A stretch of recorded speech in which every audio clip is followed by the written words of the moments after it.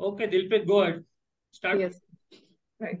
A very good evening to one and all present in this webinar today. This is a webinar organized by Sexual Medicine Committee FOGSI in collaboration with the Midlife Management Committee FOGSI and Public Awareness Committee Indian Menopause Society.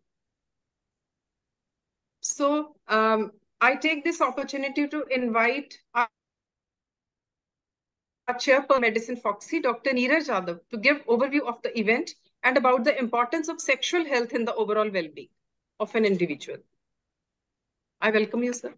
Thank you, Dilpreet. So, good evening, and on behalf of Sexual Medicine Committee FOGSI, Midlife Management Committee of FOGSI, and Public Awareness Committee IMS, I welcome everyone, all the faculty, all the delegates to this webinar that is on midlife and beyond. I'm thankful to both of Dr. Saijas as well as Dr. Binal for making this possible. Why? Because sexual health and function are essential component of the care of menopausal women. Most menopausal women consider sex to be an important part of their life and strongly desire to maintain a robust sexual life. However, the risk of acquiring comorbidity that adversely affect sexual satisfaction and function, as well as the risk for the using medication that affects the sexual function, increase as women age. Although sexual dysfunction and dysfunction are highly prevalent in the perimenopausal and postmenopausal women, but very few disclose their concern to the healthcare providers. Thus, healthcare providers should be proactive and routinely query perimenopausal and menopausal patients about their satisfaction with the sex and their sexual functioning.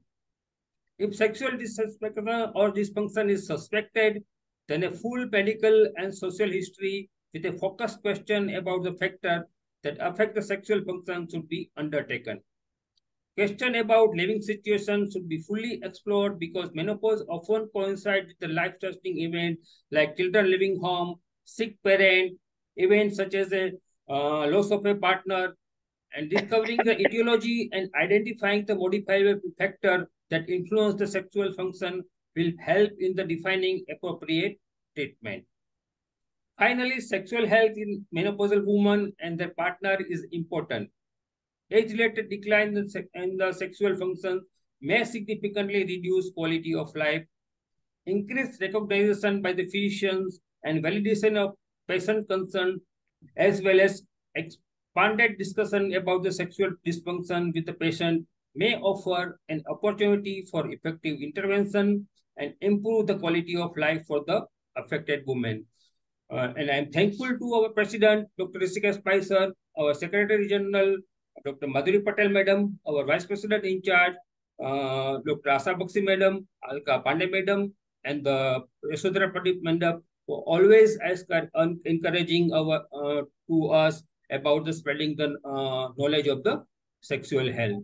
So with this note, I welcome everyone once again, and I'm sure that after today's webinar, you will be take this sexual health in your menopausal as well as perimenopausal patient very seriously and try to help them out, figure out their concern because they are very hesitant in that group. And this group is very, as far as the sexual health is concerned, this group is very neglected group because we hardly think that they have also their sexual health is very important.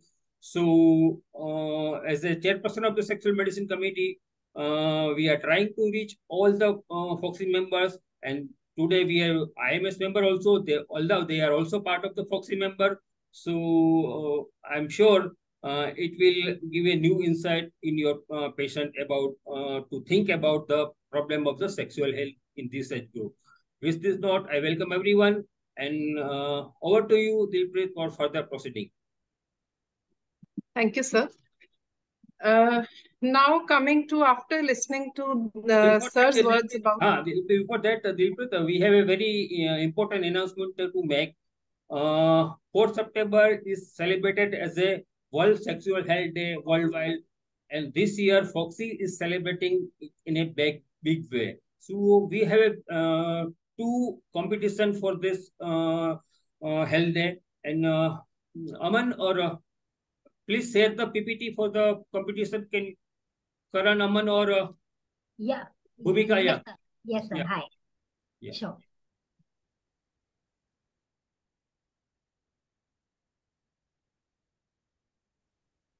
Because theme of this year for the World Sexual Day Health Day, that is on 4th September, is on the consent, and we have a one event is for the individual, and the second event is for the society. Bhumika,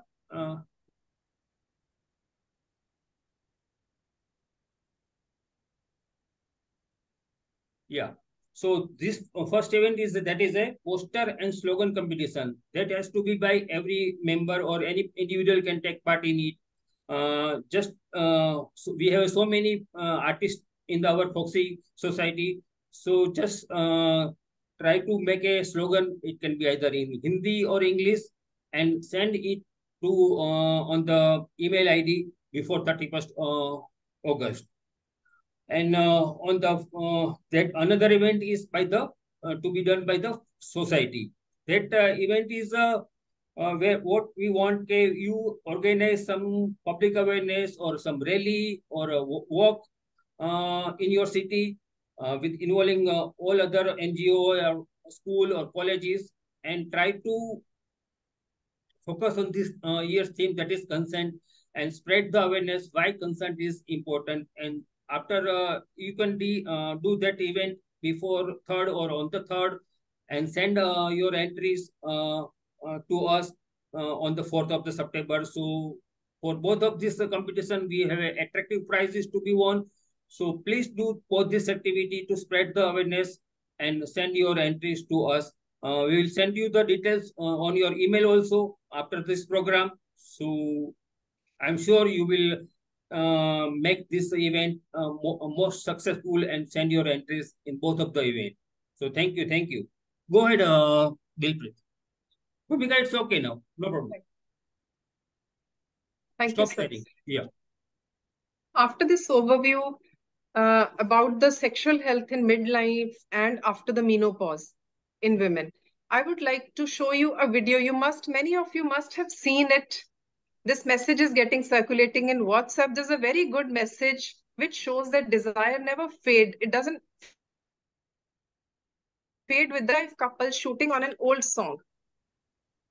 So I'll play that. It portrays a great bonding between them. We should not ignore the feelings and sexuality after midlife and after the menopause. Sex and sexuality in a broader perspective, it gives information about the overall well-being of an individual. So it covers so many components about their companionship, how they feel about each other. So let's watch this video. Sexuality is a broader term. It includes, yeah.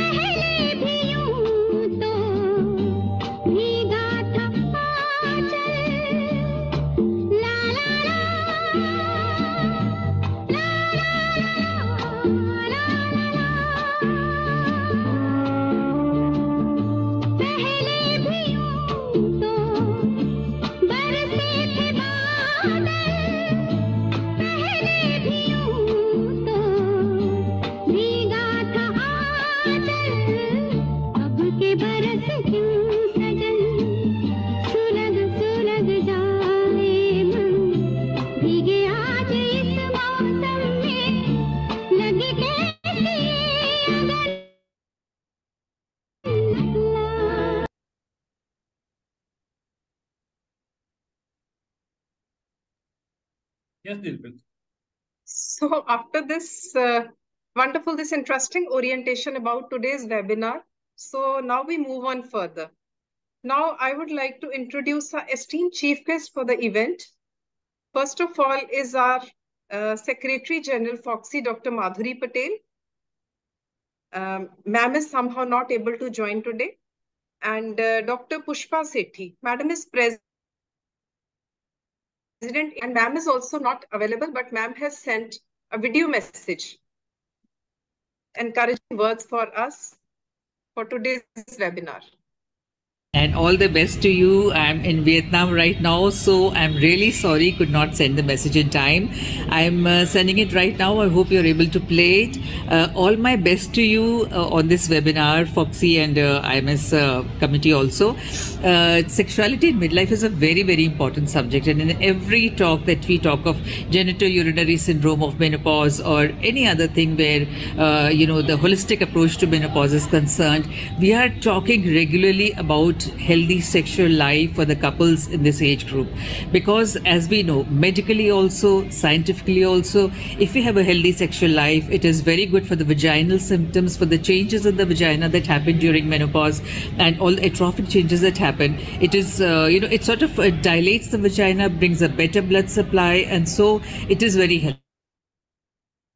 That once there is menopause, once you have crossed 50, the sexual life has to come to an end. I think this is a very integral part of the relationship between a man and a woman, and sexuality, sexual life have to be maintained at all costs. And I'm really happy to see that you're having a webinar on this subject, and wish you all the best and very good bye-bye and good morning to you all of you from Vietnam right now.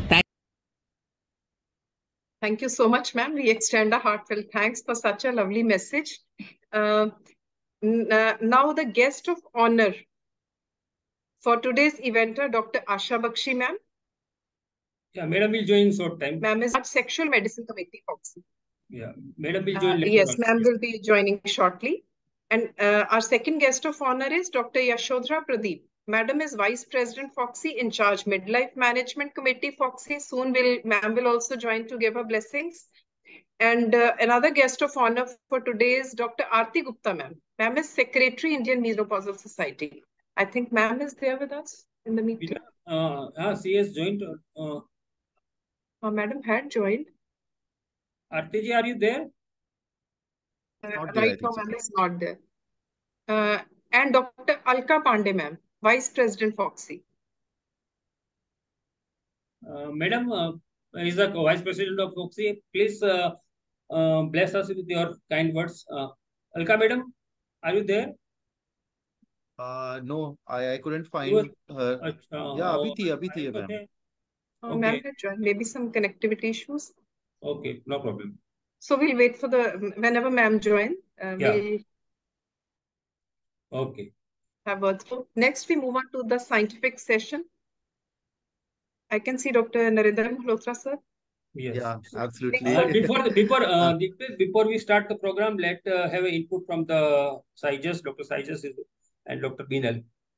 Yes, Dr. Saijas, please. Saijas, few words from you. Yes. First of all, thank you so much, Neeraj, for this collaboration. I think I bring greetings from the Midlife Management Committee of FOGSI. Thank you so much for collaborating with us. And so also a committee of Indian Menopause Society, a wonderful organization doing some significant amount of research and work related to spreading awareness on this field. Since I have a topic and a talk to give, I'll keep my words short and not take any more of your time. Rest of it, I think, would be along with my lecture. So thank you for the collaboration. It's always a pleasure for the committee to collaborate with you, Neeraj, and congrats for all the good work you're doing and best wishes for the upcoming programs. I'm sure we'll have a lot more together. Thank you so much for... Dilpreet, Aarti Madam is there. Just invite her. Thank you, sir. Yeah, Dr. Aarti Gupta ma'am has joined Neeraj bhai. Yes, we welcome you, ma'am. Dr. Aarti Gupta ma'am, guest of honor for today. Ma'am, can you please bless us with few words? Thank you so much. And I am really happy that Dr. Neeraj Yadav and Dr. Beenal, all of you, Dr. Shaijas, all of you have invited me as a guest of honor. And I think it's a very important topic on which you have organized by the Sexual Medicine Committee, Midlife Management Committee, FOGSI, and Public Awareness Committee of Indian Menopause Society. It's a great pleasure for me to be here, and I will like to pay my regards to all my seniors, Dr. Rishikesh Pai, Dr. Madhuri Patel, Dr. Asha Bakshi, Dr. Alka Pandey, and Dr. Madhuri Dikshit, Dr. Pushpa Sethi, and all the seniors, Dr. Ashodhara Pradeep. And I think this is a subject on which all of we should come forward and we should discuss to our patients, because this is a want to talk. Neither we as a doctor and nor our patients who will like to want to talk on this. Even there are so many patients who are from the doctor community only, who are having so many problems related to the sexual problem, sexual medicine problem, but none of us come forward to talk about our problems. It may be uh, erectile dysfunctions, it may be vaginal atrophy. There may be so many reasons and other problems related to the sexual medicine. So I think this is doctors and the patient and the patients all should come forward to discuss about it. I think we are very short of time. I should pay my thanks to all of you. Thank you. Thank you so much. Thank you, Beenal. Thank you. For Thank you. inviting me. Thank you. Dilpreet, Asha Bakshi madam is there. Asha ma'am is also there. Asha Bakshi ma'am is with us. Good evening, ma'am. Thank you so much for joining. Kindly, we would like to have some few encouraging words from you, ma'am, regarding today's webinar. Thank you very much for the kind words. And I think Dr. Neeraj ने तो sexual medicine पे धमाका ही मचा दिया है. I think everyone is these days talking about sexual medicine, and we are so impressed that in the VP conference that we are going to have from 20th October to 21st October, we have decided to keep one public awareness program only on sexual medicine. So this is how he's the man behind this, and he's really doing good job. And so nice to see all of you here and to see Dr. Narendra Malhotra and Deepa. And I can't see here, but I'm sure she's around. And Vaidehi, Ruma, my dear friend, Beenal, I've not seen her since long time. So, and Dr. Rajendra Nagarkatti, Apurva, best of luck, Apurva. So I think Thank you so much, and I think it's very important that the session should have more time rather than us. So thanks a lot again for inviting me, and all the best. Thank you, Asha. Thank you, ma'am. Thank you. Thank you, ma'am. Now I invite Dr. Beenal Shah for saying few words. Yeah. Good afternoon, everybody. And thanks to the Sexual Medicine Committee, FOGSI, and Dr. Neeraj Pai for making this word no more a taboo, something which is so essential to survival. Like, I feel that sexuality is something which definitely never ends at midlife. On the contrary, it gets a boost again. So we are here to discuss a very, very vital topic, and I feel we should begin with the discussion. Thank you so much for collaborating with Indian Menopause Society Public Awareness Committee. Thank you. Thank you, ma'am. Thanks. With the now, I would like to move on to the scientific session. So first of all, we will start with the panel discussion, and I invite moderators for this panel discussion. First is Dr. Ruma Shukla. Madam is West Zone Coordinator of Sexual Medicine Committee, FOGSI, and Dr. Apurva Datta, National Coordinator of Sexual Medicine Committee, FOGSI, and our own candidate for the post of Chairperson, Sexual Medicine Committee. Our best wishes to you, Dr. Apurva. Thank you so much. Continue, take up. What are you, Rumaji and Apurva? Take over. Yeah. Ruma ma'am. Unmute yourself, Rumaji. You are muted. No, you are still muted. Good evening, everyone. Today we are going to discuss the menopause. We all know it's a Greek word, and menopause means cessation of life, because by that time the women is having more time they are rather more free because their duty of kids rearing is almost over. They are economically well off, and they have more time for to spend with each other. So this is the period which during which women can enjoy their life and they can have a good quality of life. So menopause is a end of life. What was happening in the past, that time in history shows that menopause was taken as a disease. It was taken as a disaster. And the kind of treatment these women were provided were horrific, because they were put on leeches in vagina, cervix, cold water was put on their abdomen, and this was all kind of treatment available during that time. But it is not so in research. We should proceed, and how we can help our women at this age. Today we are going to discuss with it. Apurva, can you share the slides? There is some problem. I am unable to share. I will, ma'am. So, to discuss how to manage the menopause women, what kind of treatment we can provide, we have a very good expert panelist with us. They are all senior and good in academics. I'm going to invite our panelist. First, Dr. Shamima. She is a professor in Eastern Medicine. Dr. Preeti Niranjan, she is a past president from Vadodara Society. Dr. Vaidehi Marathe, she is a past president from Nagpur Society and past chairperson PSC and AMOGS. Are you going to tell others, Apurva? Dr. Yeah, sure. Yeah. So on behalf of Sexual Medicine Committee, I welcome to you all and thank you so much. So we have as ma'am has already told, menopause, not stop.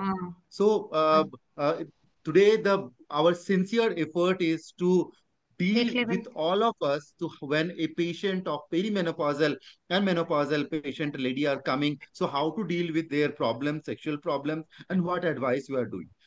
So we have a esteemed panelist. The next is Dr. Vandana Bhuriar, ma'am. Ma'am is the associate professor at PGI Rohtak, a member of the Sexual Medicine Committee. Thank you so much, ma'am. Welcome, ma'am. Deepa Mukundan again doesn't need any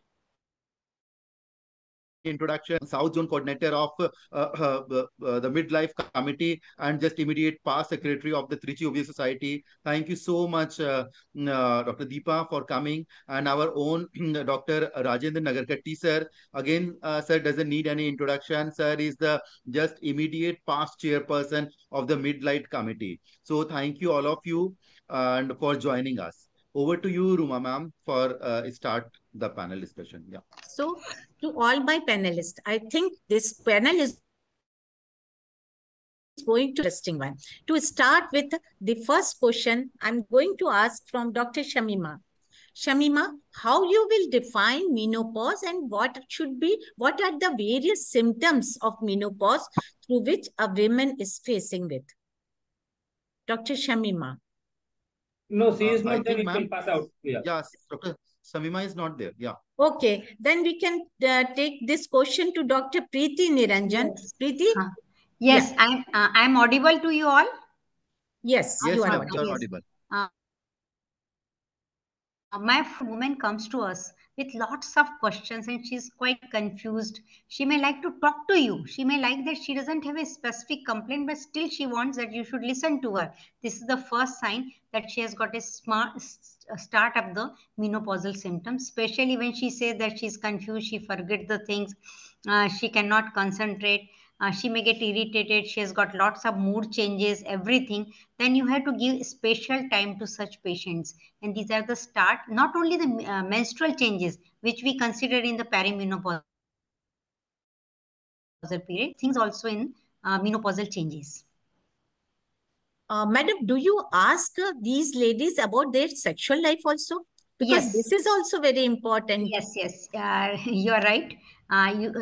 Usually I ask them about the relationship between the husband and wife, how it is going, whether it is smooth or not.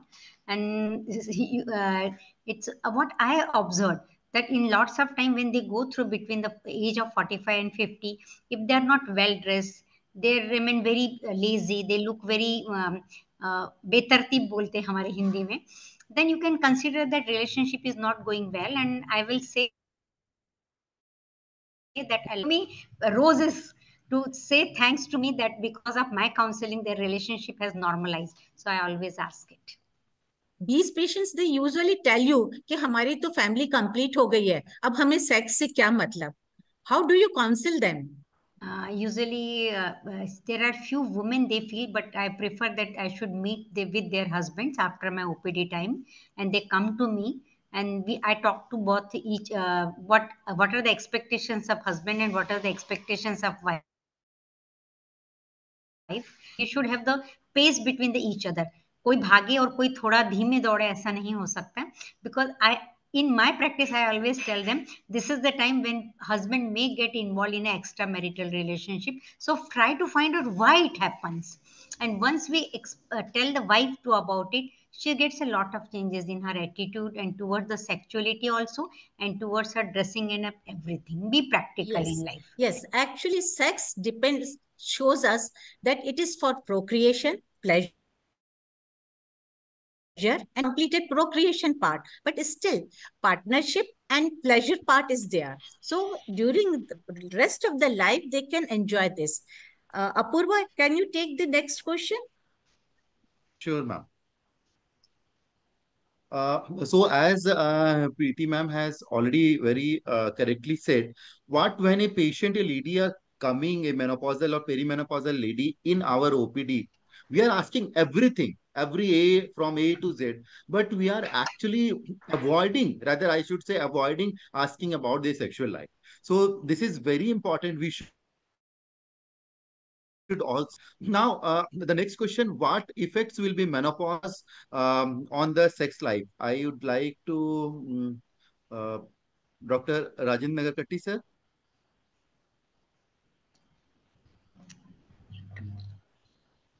Sir, unmute can yourself. Sorry, yeah. So first of all, I wish to thank all the committees for inviting me here today to be a part of this wonderful webinar. Dr. Dr. Apurva, everyone.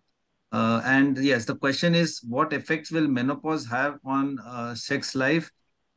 Basically, what happens is that with menopause, as we all know, there is a decrease in the estrogen levels, and with that, there are changes in the vaginal epithelium. The epithelium becomes thinner, and with that, there is less amount of lactic acid bacilli that is being produced, and correspondingly a decrease in the lactic acid levels, the pH, and thereby these things bring about painful relations, dyspareunia, and ultimately it's like a vicious cycle. They lose their sex drive, as the slide is showing you.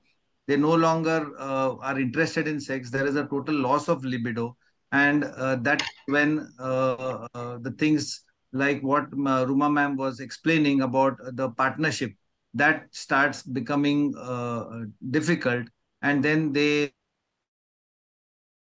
may look, pleasures, etc. So that is why we as gynecologists, we are the first people to see them at this stage of life, and we have to, even if they don't come out, because very often they don't come out with these problems by themselves. So it is our job to sort of bring out the problems in them, make them come out with whether actually they have any problem with their sex life, and if so, we can treat them, because this is something which is definitely treatable.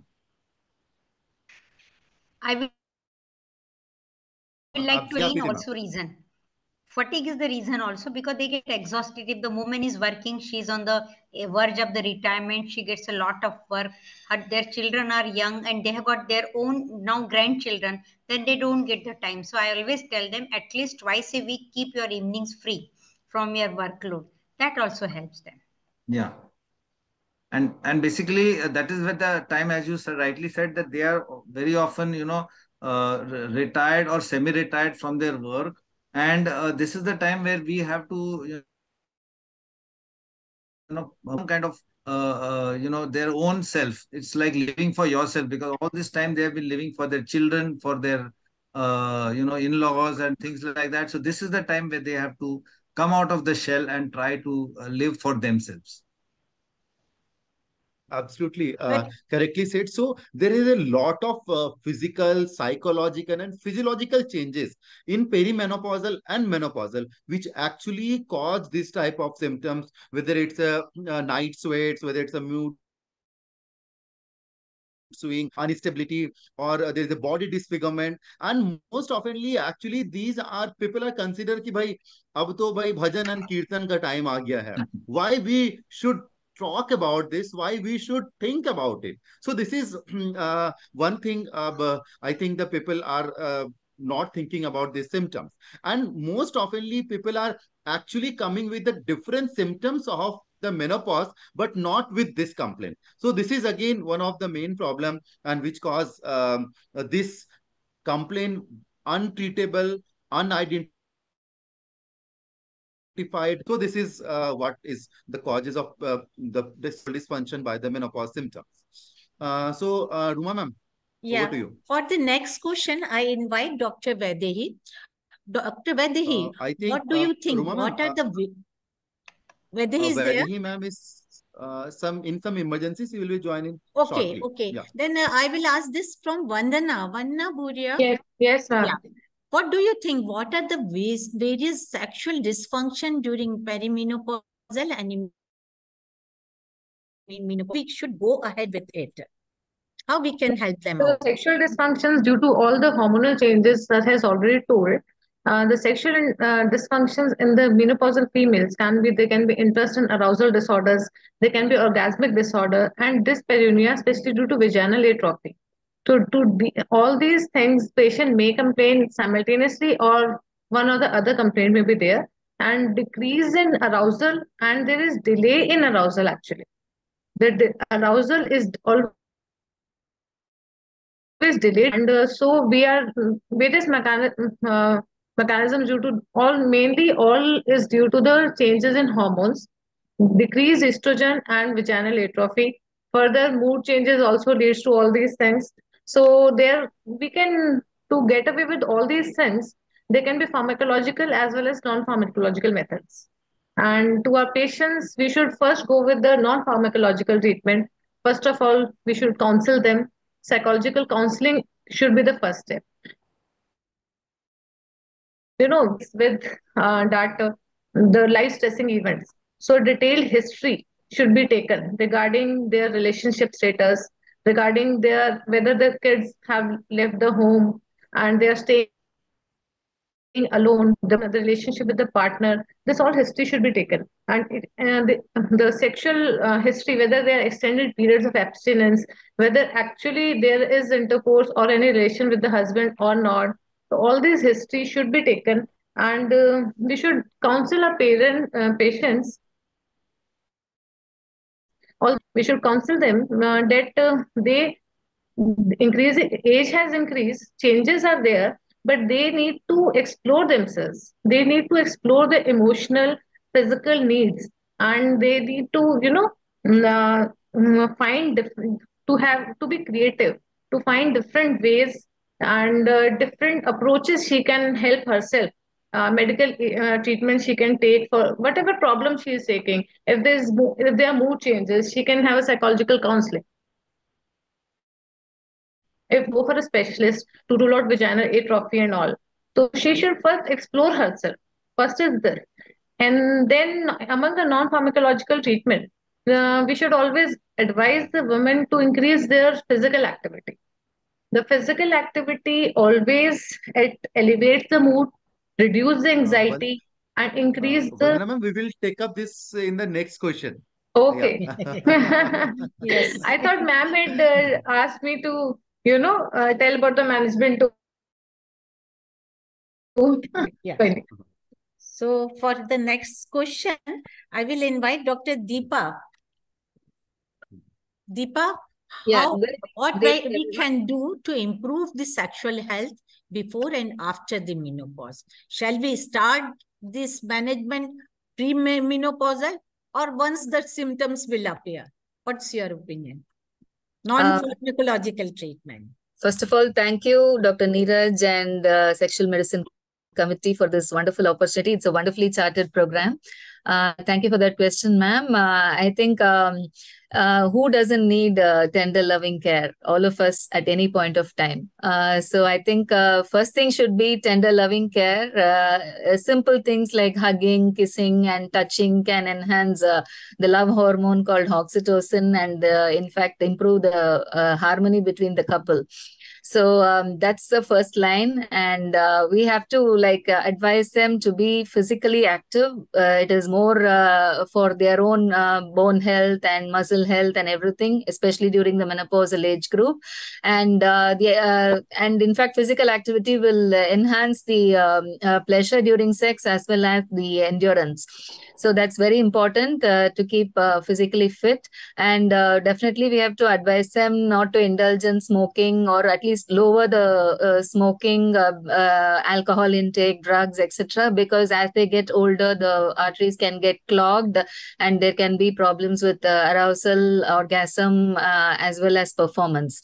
So it's better to avoid smoking, alcohol, and any drugs.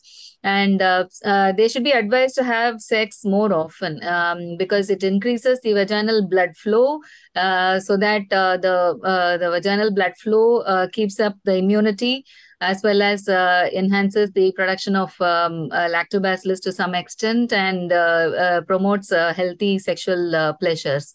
And they also need to, some people, they have difficulties with arousal, some people have difficulties with orgasm. So it's important for them, the couple should find out what is best for them. So they have to spend more time in foreplay, so that the appropriate lubrication happens and sex is more pleasurable and more lovable during this phase. And also men have problems with arousal also, especially if they are on some drugs or they are having diabetes or some other things.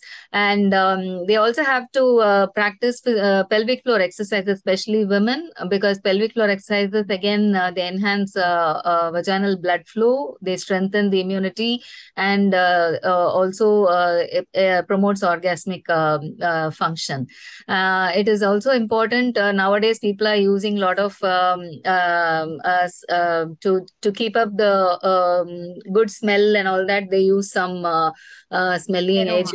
So it's better to avoid them, because they can produce some vaginal irritation. The vaginal immunity will be less at this time. So it's better to avoid all those things, and just use lubricants. And the ideal time to start is not after menopause or not after symptoms happen. It is during the perimenopausal period, actually. So that is a time when they come for any other issue, we can start questioning them and counseling them about these issues. Because after the symptoms happen, it is difficult to treat. They have to keep up the vaginal blood flow and other things going, so that atrophy doesn't set in so easily. And even recurrent UTI is very common after menopause. And if the more the sex they have, that reduces the incidence of recurrent urinary tract infection. Very true, Deepa. What I advise my patient, to keep intimacy time aside. During that time, koi doodh ubalna nahi, koi cooker ki seeti nahi baje. They should enjoy that time together. And what's happening nowadays, the life expectancy has increased a lot more. And even the treatment for male problems like erectile dysfunction is properly, and good treatment is available. So our women should be fit to enjoy their sexual life. Next question. Counseling. I forgot to mention that they can take a counseling as a couple if there are some issues.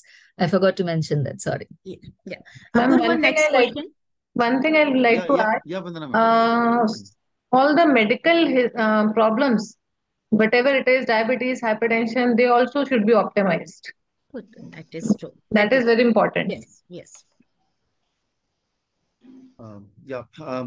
Preeti ma'am, what is the role of counseling Because what happened, we in our OPDs we are doing obstetrics, we are doing gynecology, we have a laparoscopy, we have to do IVF, we have to attend the webinar, we have to make the PPTs. So we are actually very hurry in our OPDs. So we often forget to give adequate time for the history and for the counseling.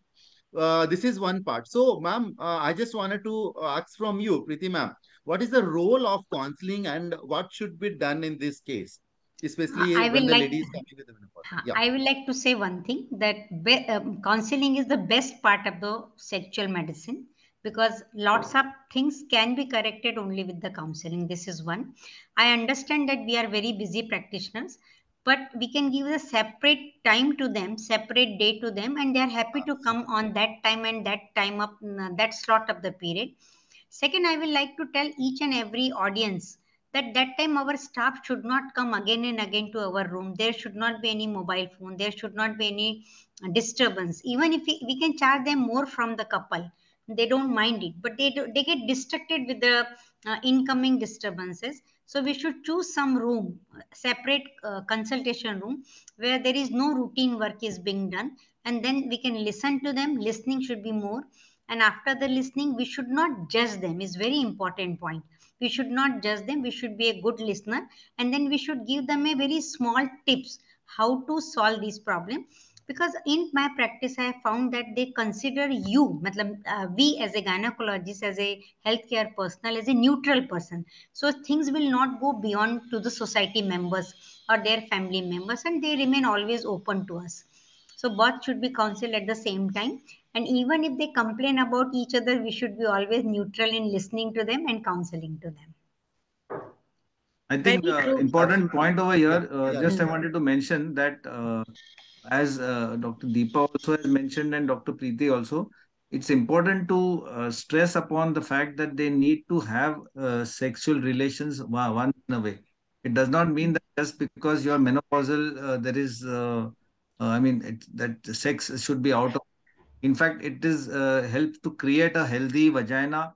And I remember this famous dialogue, which is was said by Dr. Prakash Kotari, who was a pioneer and a doyen in the field of sexuality.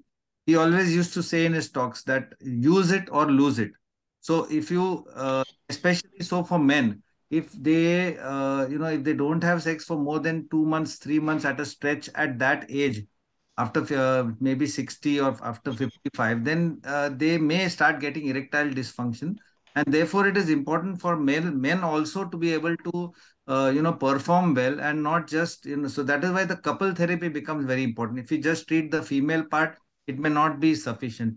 From the female point of view, having sex again improves the vaginal epithelium, the lubrication. There is a self lubrication, and we don't need the medicated lubricants or moisturizer which are available. So I think that point needs to be stressed. Very truly said, Dr. Nagakatti. Yeah. And in Purba and counseling, Rupa madam, Dr. Samima has joined, so just okay. Hello. Yeah. Sorry, Welcome, Shamima. I got to receive something. Yeah. Sorry, And during counseling part, one important point is that confidentiality. We have to clear them that this all questions, answers will be confidential, and we have to earn their trust. Then only they will come out of their problem. They will tell us their problems. So what is the next question, Apurva? Yeah, regarding this? Absolutely. Before I that, just what I am doing, like I'm an obstetrician, so I have a 2 or 3 hours a separate OPD in the evening time. So, and I have a fixed questionnaire. So when they are in the waiting area, I give the couples or the individual that questionnaires. And when they are coming to us, and I just told, I will tone out that questionnaire. I will tone out that, and it is whatever be there, it should be between us. So when we are dealing with this problem, sexual history and sexual problem, so we have to very particular in our mind that they are actually giving their very intimate things. So we should give them utmost care and with utmost, confidentiality. It should not be go to outside. So this is very important. About counseling, yes, what the Rajendra sir has told told, couple therapy is very important because every couple has their own demands. Every couple have, like, whenever it is a sexual intercourse, suppose that if the couple or the female is not comfortable with that particular sex position, so, due to the body disfigurement, we should discuss with that what what position you want, which time is comfortable for you. For example, a lot of time, the as already Rajan sir has told, that couples are so much exhausted, so they are asking to when to do have this intercourse. So it is the early morning time, because when they are again re-energetic, and they are really refreshed. So this can be, we can advise, we can discuss what is their needs, and we have to ask the patient, we have to counsel the patient to have that particular things. So it is always individualized treatment, individualized counseling, and it is not like this 1 2 3 and this apply for everybody. It should not be. So that is the thing. Yeah. Over to you, Ruma ma'am. Dr. Shamima, do I still need to practice safe sex after menopause? Many times these ladies ask you this question, whether they may get pregnant or not. How you will explain them, and how you will proceed for that? Definitely, madam. We have to practice safe sex even after menopause, because the less estrogens, they are more prone to actually sexually transmitted diseases. So it's always better that they use, if they are in monogamous relations of okay, then it's fine, and otherwise you have to use barrier contraception to prevent the STIs. I have, ma'am, just want to add. Even monogamous, I think. And also, yeah. Yeah, Purva, yeah. Yeah. Yes. Yes, sir. Please, sir. Rajan, sir. Yeah. And I was saying, even in monogamous relationship, yes, maybe it is not necessary at that stage of life from contraception point of view, but definitely so it is necessary from prevention of sexually transmitted diseases. And so therefore, it's what is important is that the males especially have to put on the condom even before they start any kind of practicing some other, yes. Yeah. So that condom becomes a very important part of the sexual activity from both points of view. Yes. Because we have seen pregnancies, natural pregnancies, even at 44 and 45. So, of course, contraception also becomes but then it is mainly for prevention of STIs. Infections. Yeah. Why these women are more predisposed for infection, STIs? Yes, they are, because of the less estrogen, the vagina is more prone for injuries, and the dryness is there. So because of that, they are more prone for sexually transmitted diseases. So it's very important. But many people, they ignore this fact. Yes. So they think they are safe once they are. ये ladies हमें बोलती हैं कि आप condom पहनने की क्या जरूरत है, क्योंकि अब तो हमारी एज ये हो गई है, but we have to explain them कि they are exposed to infections. Yes. So, Dr. Nagar Katti, what are the pharmacological treatments available for this? Yeah, I think the first and foremost, the best treatment would be local. Yeah, I was just going to say that. So local estrogen therapy is actually one of the best treatments, because it acts both as improving the vaginal epithelium. It prevents the infections. It prevents recurrent urinary tract infections. And obviously, it being in a gel form, it also brings about a little bit of lubrication. So generally, the local estrogen therapy which is available today is either there is estriol available as Evalon, or there is Primarin, which is the conjugated estrogen. So in fact, for some reason, the Evalon is somehow not available nowadays. It is out of stock, but we still have Primarin or conjugated estrogens which are being used. The good part about using local estrogen therapy is that we don't have to worry about the uterus and the endometrium, we don't need to give progesterone therapy in between for keeping the endometrium safe. And it brings about the best possible, what you call, response in terms of vaginal health. And of course, along with this, we need to also take care of other things, like we need to take care of whatever infections is there, vaginal infections. We can also give them the lactobacilli, which can be given in a long-term course of almost 2 months. And that will again help in preventing recurrent infections. In terms of arousal, there are certain other medications which are available. Should I go into that, or is it part of the next question? The tablets for arousal and tablets for yes, you continue with arousal tablets. Whether Yeah. are you going to supplement oral medications also along with local estrogen? Yeah, oral estrogen tablet. I mean, in terms of oral estrogen therapy, generally is not recommended. It's only the vaginal estrogen therapy which is necessary. I can add one point here that you can also use moisturizers. Moisturizers are very good. They sometimes, if the patient is a little bit hesitant to use estrogen, you can just give them moisturizers. Moisturizers are different from lubricants. Lubricants is only for one-time use, only for that particular sexual activity, whereas moisturizers can be used on a daily basis. It is not only useful for having sexual relations, but also it helps in improving the vaginal epithelium. In fact, long-term moisturizer use has seen to improve the vaginal epithelium, the pH, the vaginal pH, etc. And almost not maybe the same level of effect as estrogen, but yes, definitely a better effect. And that definitely improves the vaginal health. So amongst local applications, apart from estrogen therapies, you can also give them moisturizers. There are a couple of moisturizers available in the market today, so those can be prescribed. Then, of course, then we come to the oral therapies. And among the oral therapies, as it is pointed out here in this slide, systemic HRT can help if they are not responding only to the vaginal estrogens.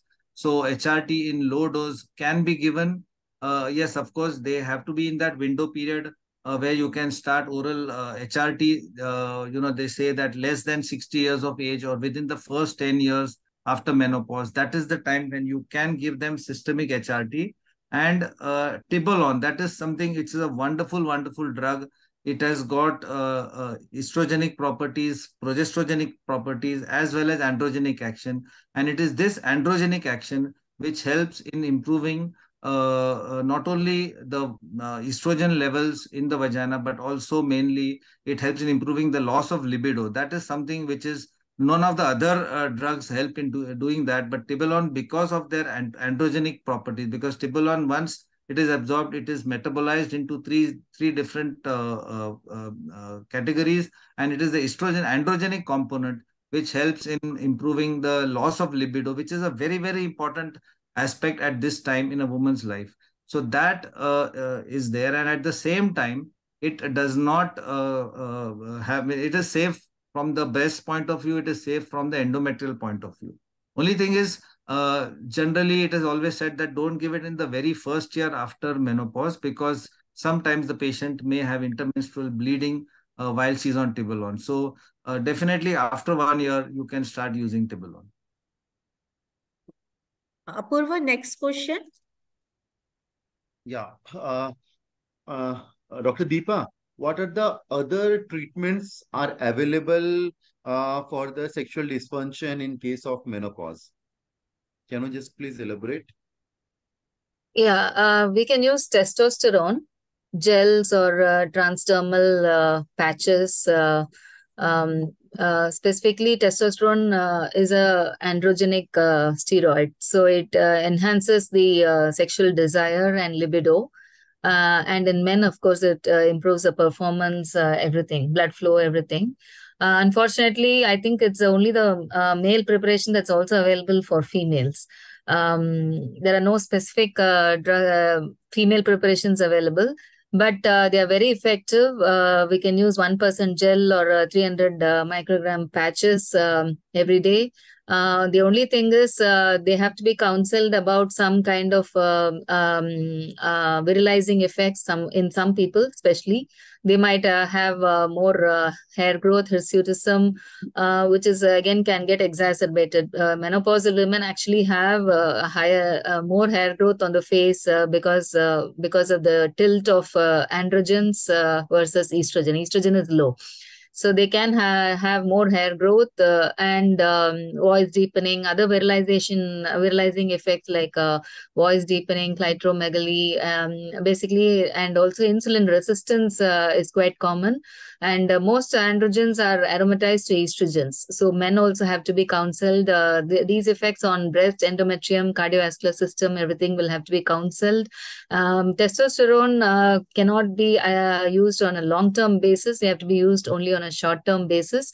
So up to from 3 to 12 months, anywhere between 3 to 12 months seems to be safe, and they have to be under constant supervision while on this. One point I would like to add here, among the gel which is available, generally, like what Dr. Deepa said, it is the same preparation for males as well as females. So generally for females, it is one press. When you say one press, it is generally 12 milligrams is the dose, and that is meant for females. And for males, generally we advise them 3 to 4 presses of the gel. That will make it almost 48 milligrams or 50 milligram dosage for the males. But if you give that little bit higher dose in females, then it might give rise to some of the other side effects. Very true. These menopausal women are usually suffer with some psychological problems also. Some mood disorders, they have some emotional problems, stress, anxiety, depression. So, Dr. Shamima, do you think some other drugs are also available to help them out? Dr. Shamima, you have to unmute yourself, please. Sorry. Sexual dysfunction is basically, it's the decrease in dopamine and increase in serotonin. So serotonin antagonists can always help, like flibanserin. They can help in improving the sexual desire. And but they can have severe hypotension and syncope if it is used. So it is advised to use at bedtime. And we should be careful that they don't have any hepatic impairment. And it's better not to use alcohol along with that, because it can increase the hypotension. So these are the things. The other thing is another serotonin partial agonist is buspirone. That can also be, it's an anxiolytic also. So it can be also used it's an off-label use, they say, but it can be used in a dose of 5 milligram twice daily. Other drug, okay. Yes. Dr. Vandana, nowadays there is charisma of newer modalities, vaginal aesthetics. What is your opinion regarding this menopause? Vandana Buria. Yes, ma'am. Regarding the vaginal other therapies, apart from the drugs, you are asking about other therapies. Yeah, other than the pharmacotherapy. All the drugs have been discussed. Apart from the not discussed. Apart from the drug therapy, there are laser is available. PRPs. PRP is available for the G spot and the O spot augmentation, and then we can have, these are the non-surgical ones, and stem cell therapy and fillers are also available. All these therapies, they are definitely, they can be offered to the patient, but explaining the success rate is variable among different patients. It may not be successful at all, or it may be 50 to 60% success rates can be achieved. So appropriate counseling of the women should be done prior to the therapy, and these are the non-surgical ones. Then surgical treatment is also available we can do the wedge resection. We can do the colpoperineal to improve so that vaginal tightening can be there. And if the patient has prolapse, then we can do hysterectomy with the pelvic floor repair, which includes the anterior colporrhaphy and the colpoperineal both. So we can offer according to the patient. different therapies, whether surgical or the non-surgical ones. These are the only ones, ma'am. Yeah. Apurva, your question? Yeah. So the other, just to brief all these things, the three things which actually I am using, just give a knowledge, which is freely available, is the testosterone, what is wonderfully told. Second is the DHEA. Yes, the same DHEA which we are using for, low AMH. Actually, especially in case of female interest arousal disorder, what happened, the actual dose is 100 milligram per day, but in our it is not available. It's up to 75 milligram available in the market. So I am using it 75 milligram per day, and it has a wonderful effect in a perimenopausal as well as menopausal ladies having the sexual interest and arousal disorder. uh, Now the second thing which is available is the sildenafil citrate. So Nagarkatti sir, can you just please elaborate what about the sildenafil in case of females? Yeah, sildenafil citrate, we all know, basically acts as a vasodilator and improving the blood flow. And it was basically it became famous mainly for males for erectile dysfunction. But it acts in the same principle in women by improving the blood flow in the vagina, and thereby it enhances sexual arousal amongst women. Also, it's in fact one of the drugs for female sexual dysfunction and for improving the vaginal health. So it's generally given, just like as I said, for testosterone, it's given in a much lesser dose. So in female, it is generally given as 25 milligram, available as 25 milligram tablets, can be given as once or twice a day. And of course, for men, we use 50 to 100 milligrams, but for females, it is generally 25 milligram once or twice a day. Yes, as it says here, it increases the blood supply in the female genitals and thereby producing better arousal sensation and lubrication in the genital area. You was mentioning about DHEA. So DHEA actually is also available abroad as a local application. Local application. It's available as the name Prasteron. So in fact, that works even better. It is available online for our patients if they want to, because that works even better than the oral. So that is there. And of course, sildenafil has various other uses, but this is one of the very important use in terms of female sexual dysfunction.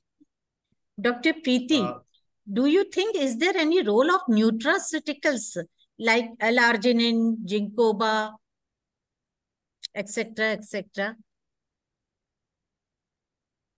Dr. Preeti Niranjan. Ma'am, you have to unmute yourself, Preeti ma'am.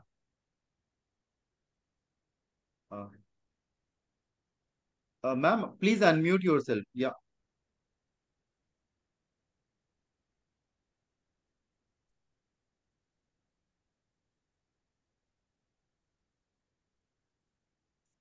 Dr. Preeti, you have to unmute yourself.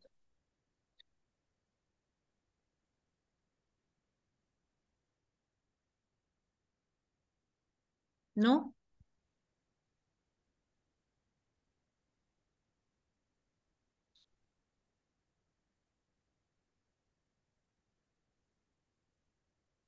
Okay, then Dr. Deepa, you can take this question then. Basically, it acts in the same way. It is a nitrous. Yes. It's a nitrous oxide donor. Yeah, okay. Sorry. Yes, we can very well use L-arginine and other also, but at the same time, they may work as a to reduce the fatigue of the patient, especially of the woman. And I feel that we should always give it, and we should take the detailed history, how much work she does, whether she takes proper amount of the milk, other multivitamins or not, and short-term duration of the L-arginine and zincobit, all these can be given to the patient. These compounds, they act as a nitric oxide donors. Yeah. So they help in, yeah. Yes. So that way they cause vasodilatation, and thereby again Mood the same way as arousal sildenafil, also. it brings about improvement in the blood flow in the vagina and sexual arousal. Some which are also useful is Yes, your SERMs, the selective estrogen receptor modulators. And there again, there is one drug, ospemifene, which is again very useful as an SCRM in terms of improving libido as well as improving vaginal health. Yes. SERMs is they are also useful. Yeah. Yes. SERMs and the TACC complex. Again, that is not available in India. It but is not. the combination of SCRM along with low dose conjugated estrogen. Estrogen, yes. We should always advise proper diet, high protein diet to our patients. That is very important. Various Yes. studies have been conducted in the literature, which have the researchers have given sesame seeds, and they have investigated the symptoms, the sexual arousal that has been improved over a definitely 6 to 8 week period. The patient has consumed, and other features of menopause they are also relieved. So dietary modification, especially sesame seeds and high protein diet. Yeah, high protein diet, and it is said that you should have all colors in your plate. Yeah. Consume it. Yeah. I think what Dr. Preeti ma'am has been stressing about fatigue. So that is where the protein powders will help. It will remove that fatigue aspect, and it automatically brings about a well-being in both mind and body. So because in my history, I concluded women always complains of the fatigue in the menopausal age. They should always be advised about, meditation. They should meditation always help in removing the fatigue. Meditation as well as yoga that removes the fatigue of all the perimenopausal and the menopausal females. Yes. And protein supplements are important for sarcopenia also, for maintaining the muscle mass. I think that goes a long way in helping fatigue as well as general activity and preventing falls and everything. To be active is very, very important in the age group. Yes. Yeah, and to diet be active, stay active. Also. We have to take care of osteoporosis, osteopenia through diet, through exercise, vitamin D. All these lifestyle modifications, they all play in role for quality of life. And phytoestrogens are there always, soya isoflavones, soy products. Local agents with isoflavones that really helps in many cases, where especially the local estrogens are contraindicated. In such cases, the patients report very good results with the isoflavone gels. It's available as like Glycerin gel is yes. Glycerin And gel, even the yes. hyaluronidase gel, which the same company is marketing, they are also like very good in improving the dyspareunia and yes. Thank you so much. In the last, now you conclude. Ma'am, before we conclude, we just want a single note from each and everyone, starting from Nagarkatti sir, Rajan sir. The message you want to give to the audience when they are dealing with menopause with the sexual dysfunction. Yeah. I think the important, the tagline that it's a new life beginning at midlife, and therefore Shaijas always keeps saying that. So you need to make it more active, and therefore you have to cover all these aspects, not just sexual part, but of course the other things, and make life meaningful in this particular phase of life. Absolutely. Preeti ma'am? Yes, we should have a very good listening ear, and we should tell patient in very single 1 or 2 line. They should learn to enjoy the life with whatever is available with them. Yeah, absolutely, ma'am. Deepa ma'am? Whenever patients come with, we have to actually proactively elicit history from all patients in the perimenopausal period, because they don't come forward discussing this subject because it is taboo. And wherever possible, we have to counsel them as a couple, because the husbands will be in a different wavelength, and wives can be in a different wavelength. So they have to be counseled as a couple, and they have to actually find out what is best for them. Each couple is different. So they have to explore and take time off to find out what is best for themselves. Absolutely, absolutely, ma'am. Vandana, ma'am. Apurva, I will like to add one thing. Our management should be always cost effective. So we should consider their financial status also. We should know about details about it. Absolutely. Yeah, Vandana, ma'am. I think women should be told that everything is in their mind. If they consider themselves to be young, then they are young, and they should share everything with their partner, so that any problem like this dyspareunia or the medical disorders or the psychological disorders, they can be dealt on time, and even they can be prevented. Even at 40 or 45, the things, prevention is always better than cure. So the things should be dealt early. Absolutely, ma'am. Shami, ma'am. Yeah. Yes, I want to say that this is not midlife. It's a new life beginning at the beginning at this age. And so the thing is, they should be made available. They should be made aware that these options are available, and they can talk freely to their doctor about these problems. So then only they can come out, because just telling one lady alone will not be sufficient. Maybe the couple, as a couple, the male partner thinks differently, means then it is going to be difficult. So both of them should be made aware that these problems can happen, and there are solutions for these problems, and they can make their life more enjoyable by taking such advices. So that should be my this thing. And one thing I would like to add, Yeah, to the doctors, actually, the doctors or the gynecologists attending such patients should not be judgmental about their patient. Somehow, in my OPDs, I see yesterday only a patient was 71 years, and she said that she had this dyspareunia. So my postgraduate students were like, why she is having intercourse at this age? So I took the patient alone in another room, and then I counseled her, and then I counseled my postgraduate students even. You should not be judgmental. So it is a lesson for doctors, actually, because doctors themselves, they are shy to discuss all the problems, all the sexual problems with the women. So women are also shy to share their problems with the doctor. We should not be judgmental, actually. I'd like to add one more. These days, divorce is so common and remarriages are so common in this age group. So it's very important to maintain their sexual life and physical fitness and everything. Like people are, divorce is so common. So divorce and remarriages. So it's all the more getting more and more importance in our practice. Apurva, I would like to add one point. Yeah, definitely, sir.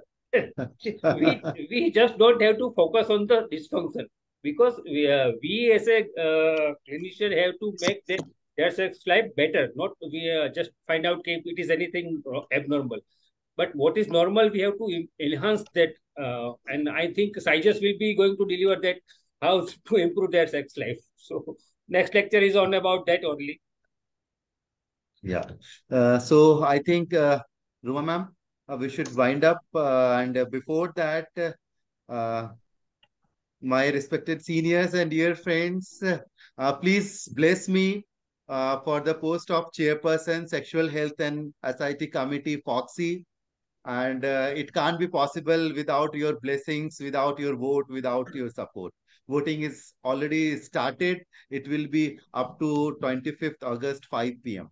So please support me. Thank you so all much. the best, Apurva. And I thank all my panelists and the audience for this interesting and interactive session. Thank you so much. Very well made panel, I would say, Dr. Ruma and Dr. Apurva, very comprehensive and covering all aspects. Our panelists were great. Thank you. Yeah, definitely. It was a informative panel. Thanks so much. Thank you. Thank you, moderators. Once again, Dr. Neeraj, Dr. Saijas, and Dr. Thank you, sir. Saijas, are you there? Please show your... Yeah. Yes, I'm here. I'm very much here. I was just listening to the panel. Thank you. He's going to add more life to midlife. Yes. Thank you, moderators and esteemed panelists, for this such crisp and great, indeed a great panel discussion. So now we move on to our talks.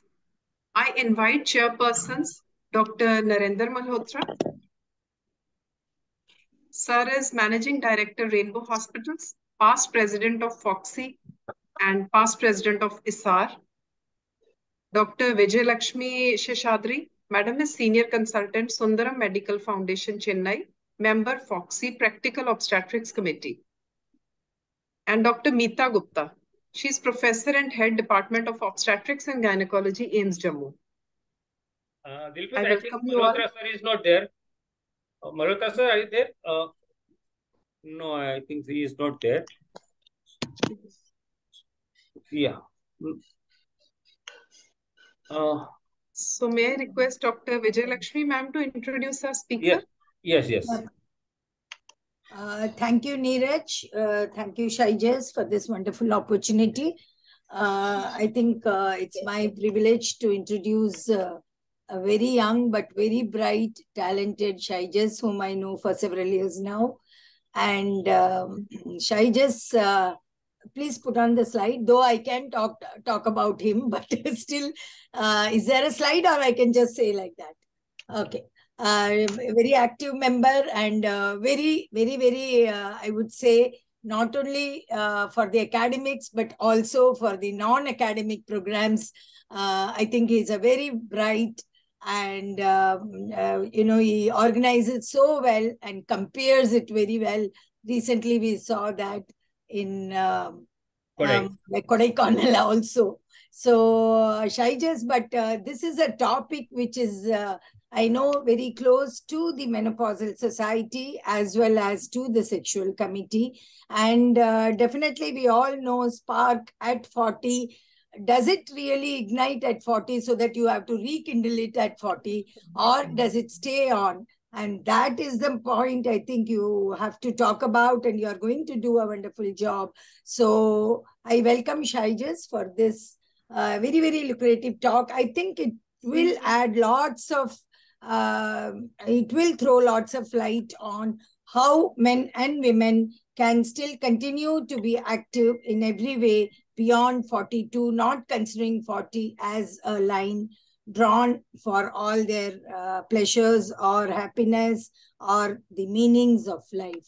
So over to you, Shaijas, and I think Narendra Malhotra may join after this and he may add on to the comments.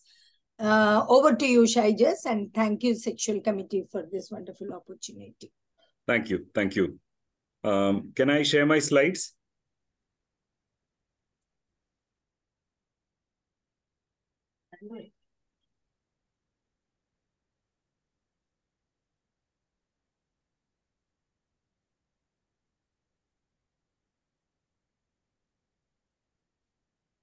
Okay. I hope my slides are visible and I'm audible.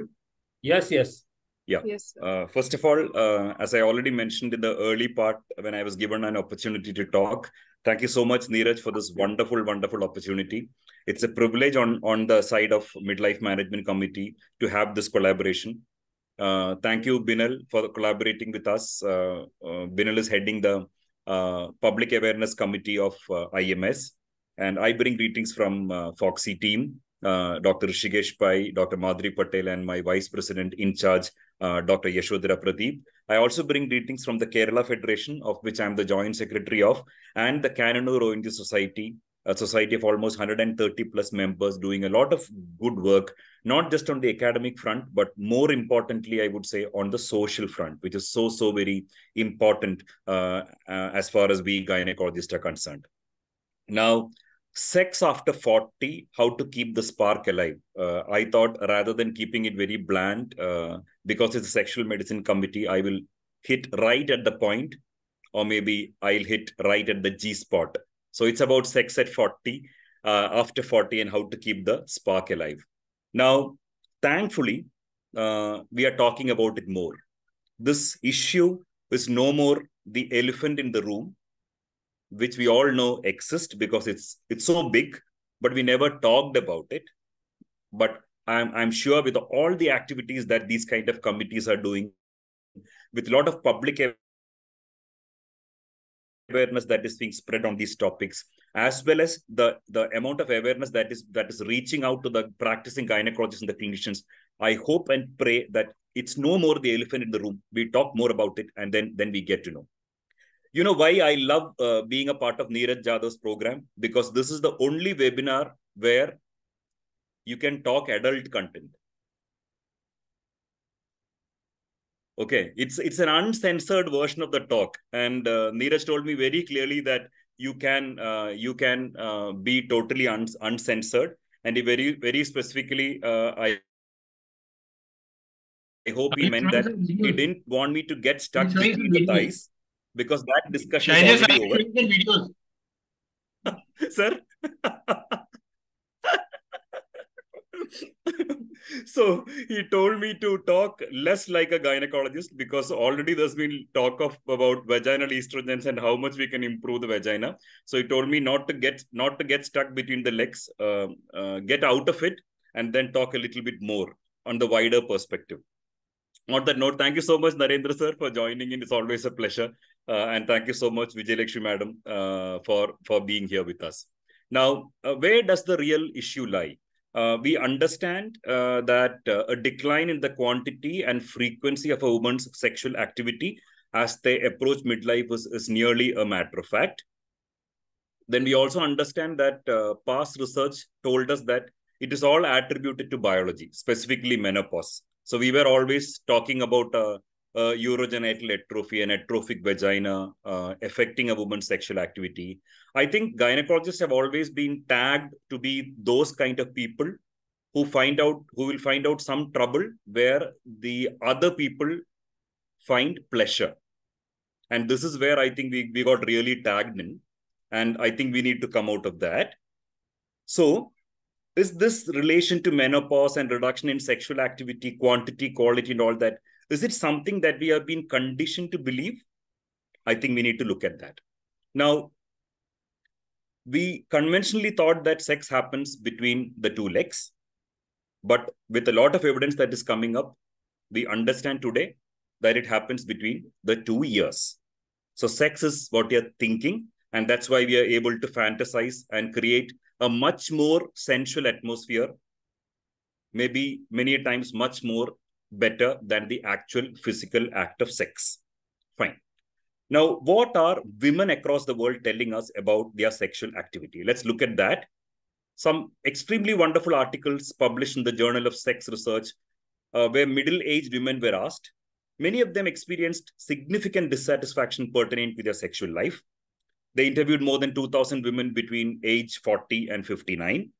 1/3 of them haven't had any sex over the last 1 month before this survey was undertaken.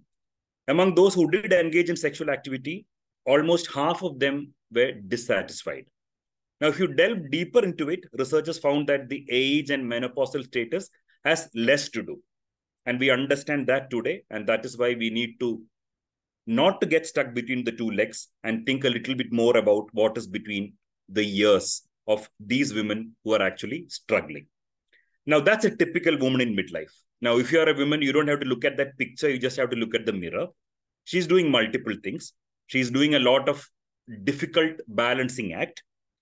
A typical midlife woman is expected to fulfill almost 5 to 8 roles in life at the same time.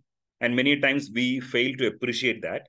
She's a mother, she's a daughter, a daughter-in-law, a wife, a teacher, a finance manager, and a major head of the household. Now, she needs to balance all these things. And we typically call it by the name a sandwich generation, because she's getting sandwiched by 2 generations on either side. One is her children, who probably would have grown up, and some of them would have become teens. So you will have to deal with all the teenage problems on one side. On the other side, you have your aging parents or in-laws, and you need to deal with their health problems and other attitude-related problems, and there's too much of generation gap here.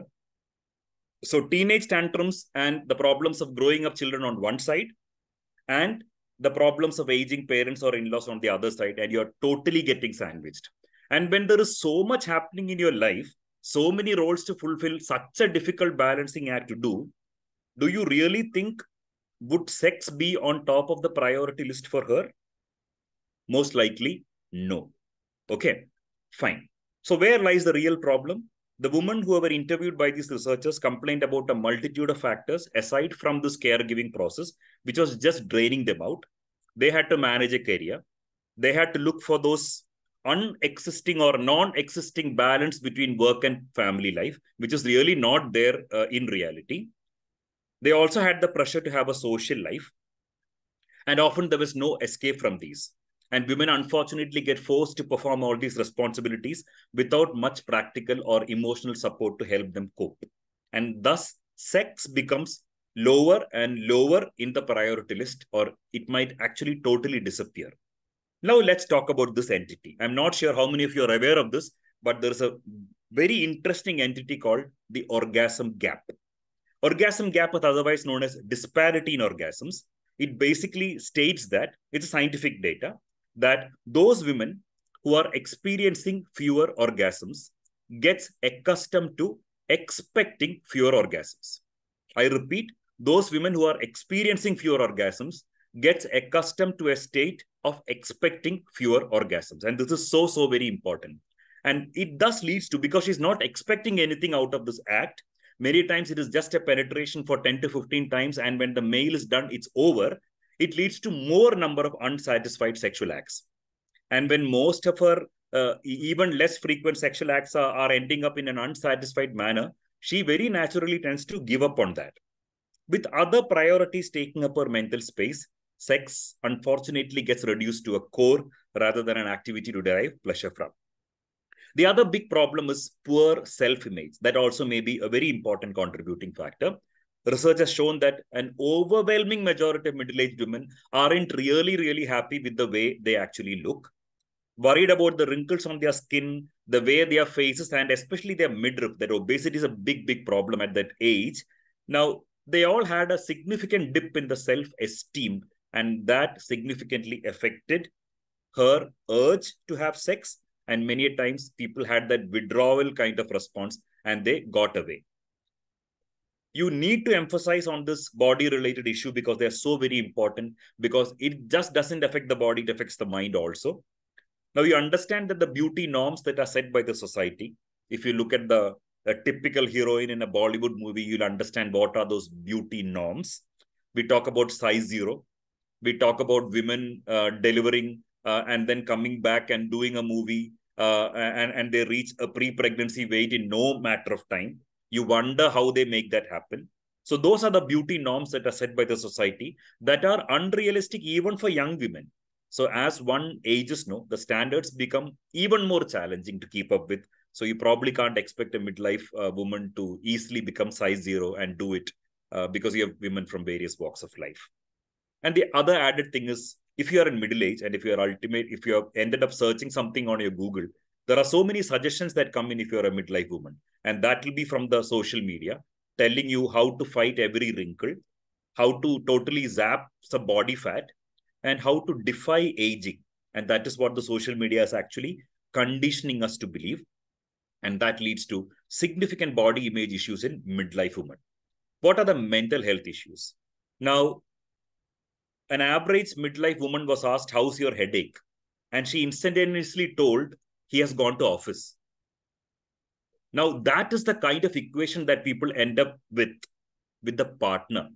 And if you happen to be a dependent partner who will only brush your teeth if your wife would provide you with a toothbrush with a toothpaste placed on it, you will prefer not to take a shower if the towel is not provided to you. Many partners are that dependent. That dependency becomes an over-dependency as you reach midlife. And then there is so much of marital disharmony and all that when people don't do it for each other on a happy note.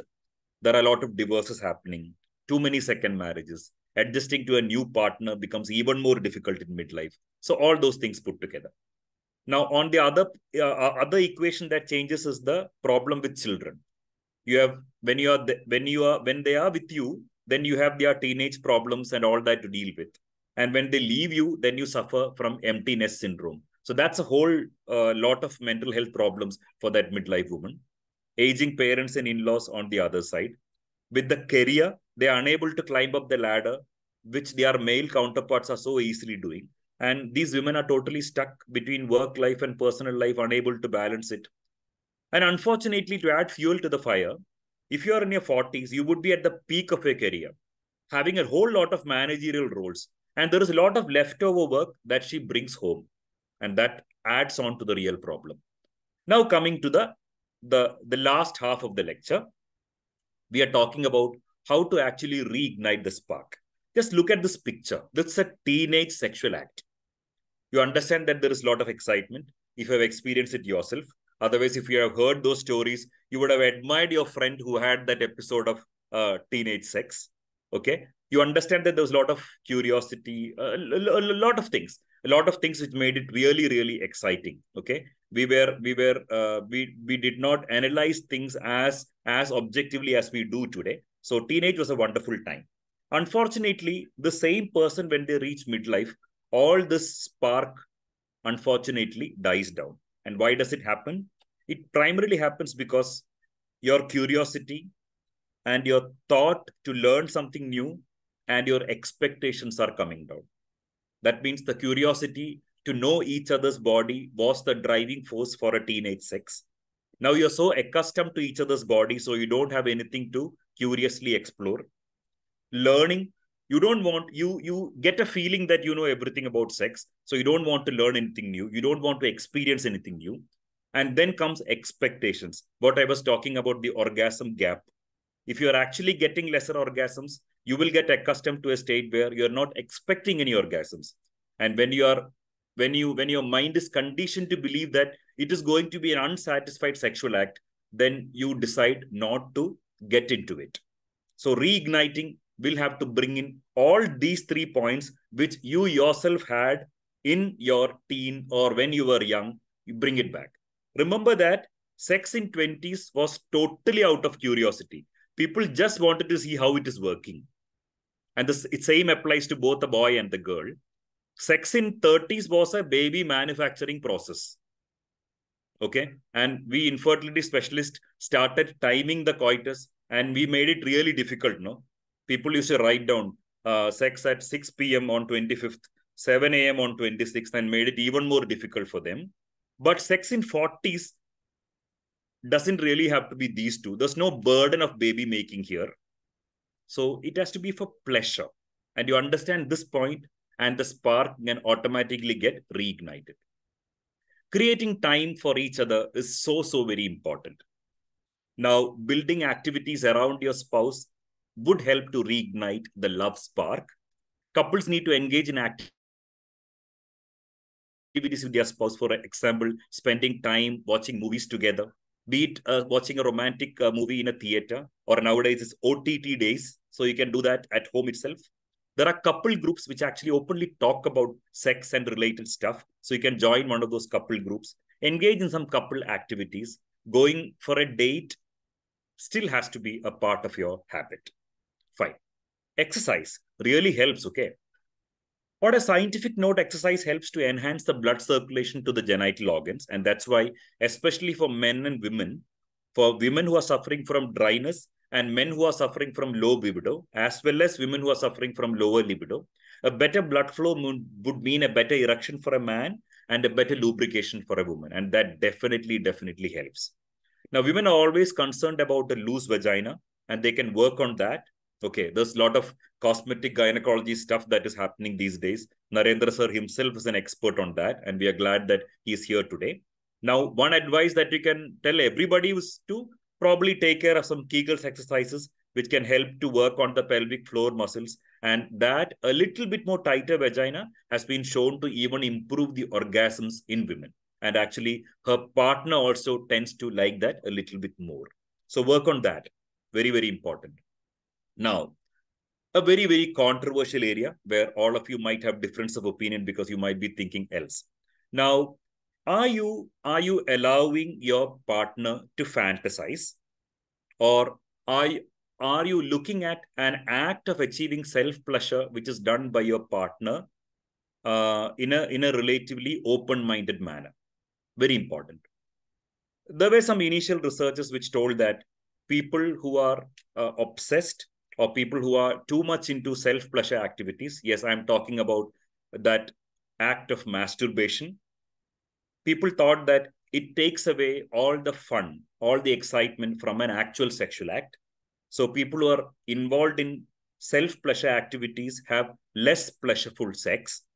But I think the evidence is changing, and there is lot more evidence that is gathering these days to tell you something else. So the best way to reignite the spark would be, you can definitely allow your partner to fantasize and try having a conversation and try to understand about his or her fantasies.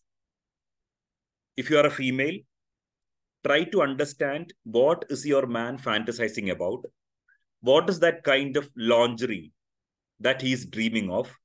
What is that kind of sexual act that he's fantasizing about, which gives him excitement and better erection?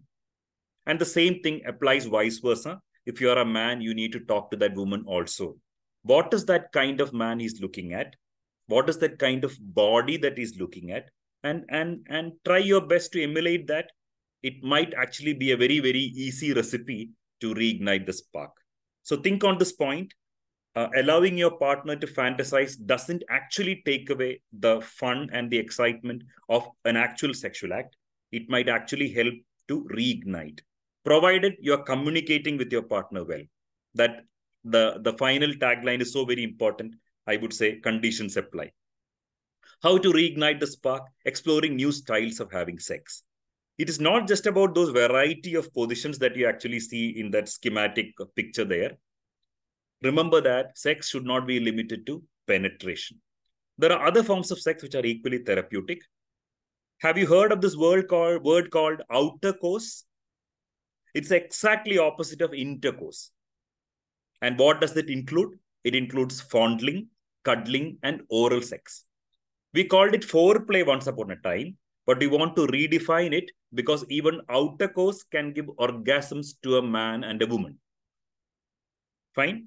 Specifically to women, because that intimacy and care and fondling is what they actually are looking for, much more than an act of penetration. So remember this word called outer course.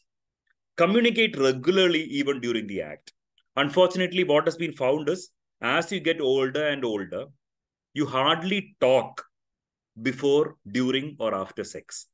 It just becomes a mechanical act. 5 to 10 penetrations, and the man is done, and he walks away and goes and sleeps on another bed. That's a real problem there.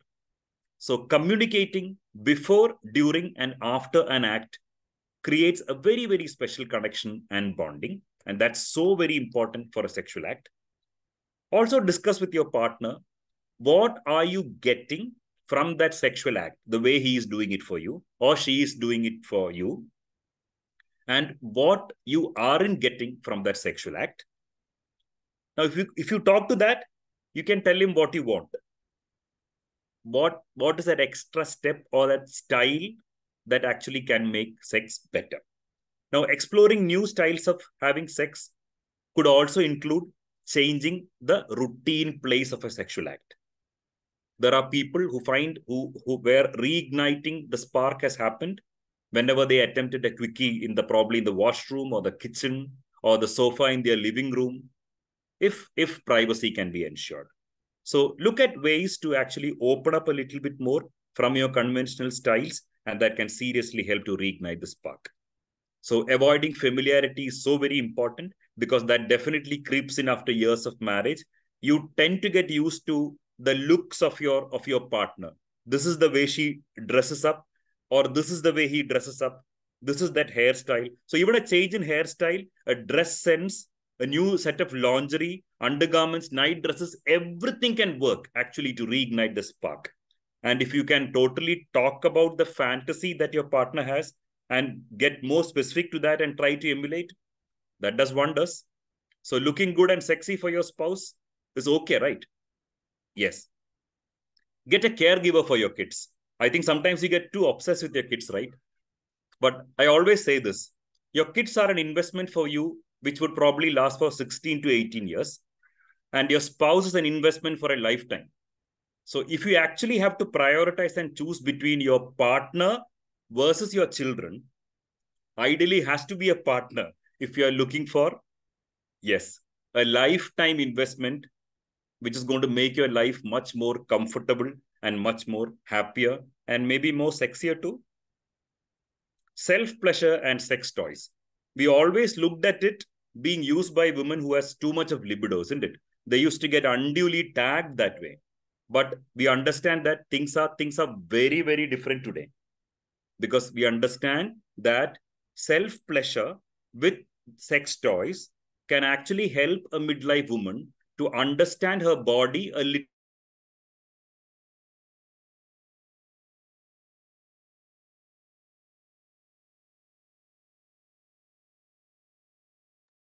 What happened? We lost him. His connection got cut.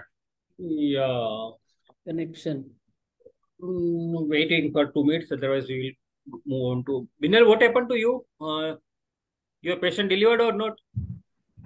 Yeah, by mail I have sent the PPT because I'm in the labor room right now. So, but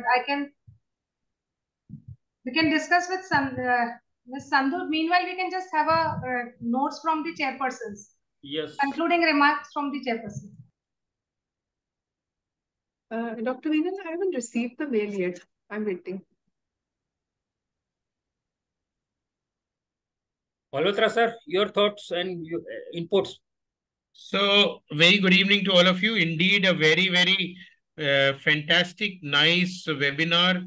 And the panel, unfortunately, I had to leave for 20 minutes to be on the other FOGSI webinar for a talk. So, but I was listening on my phone. So, this is a topic which we need to reignite and re-spark.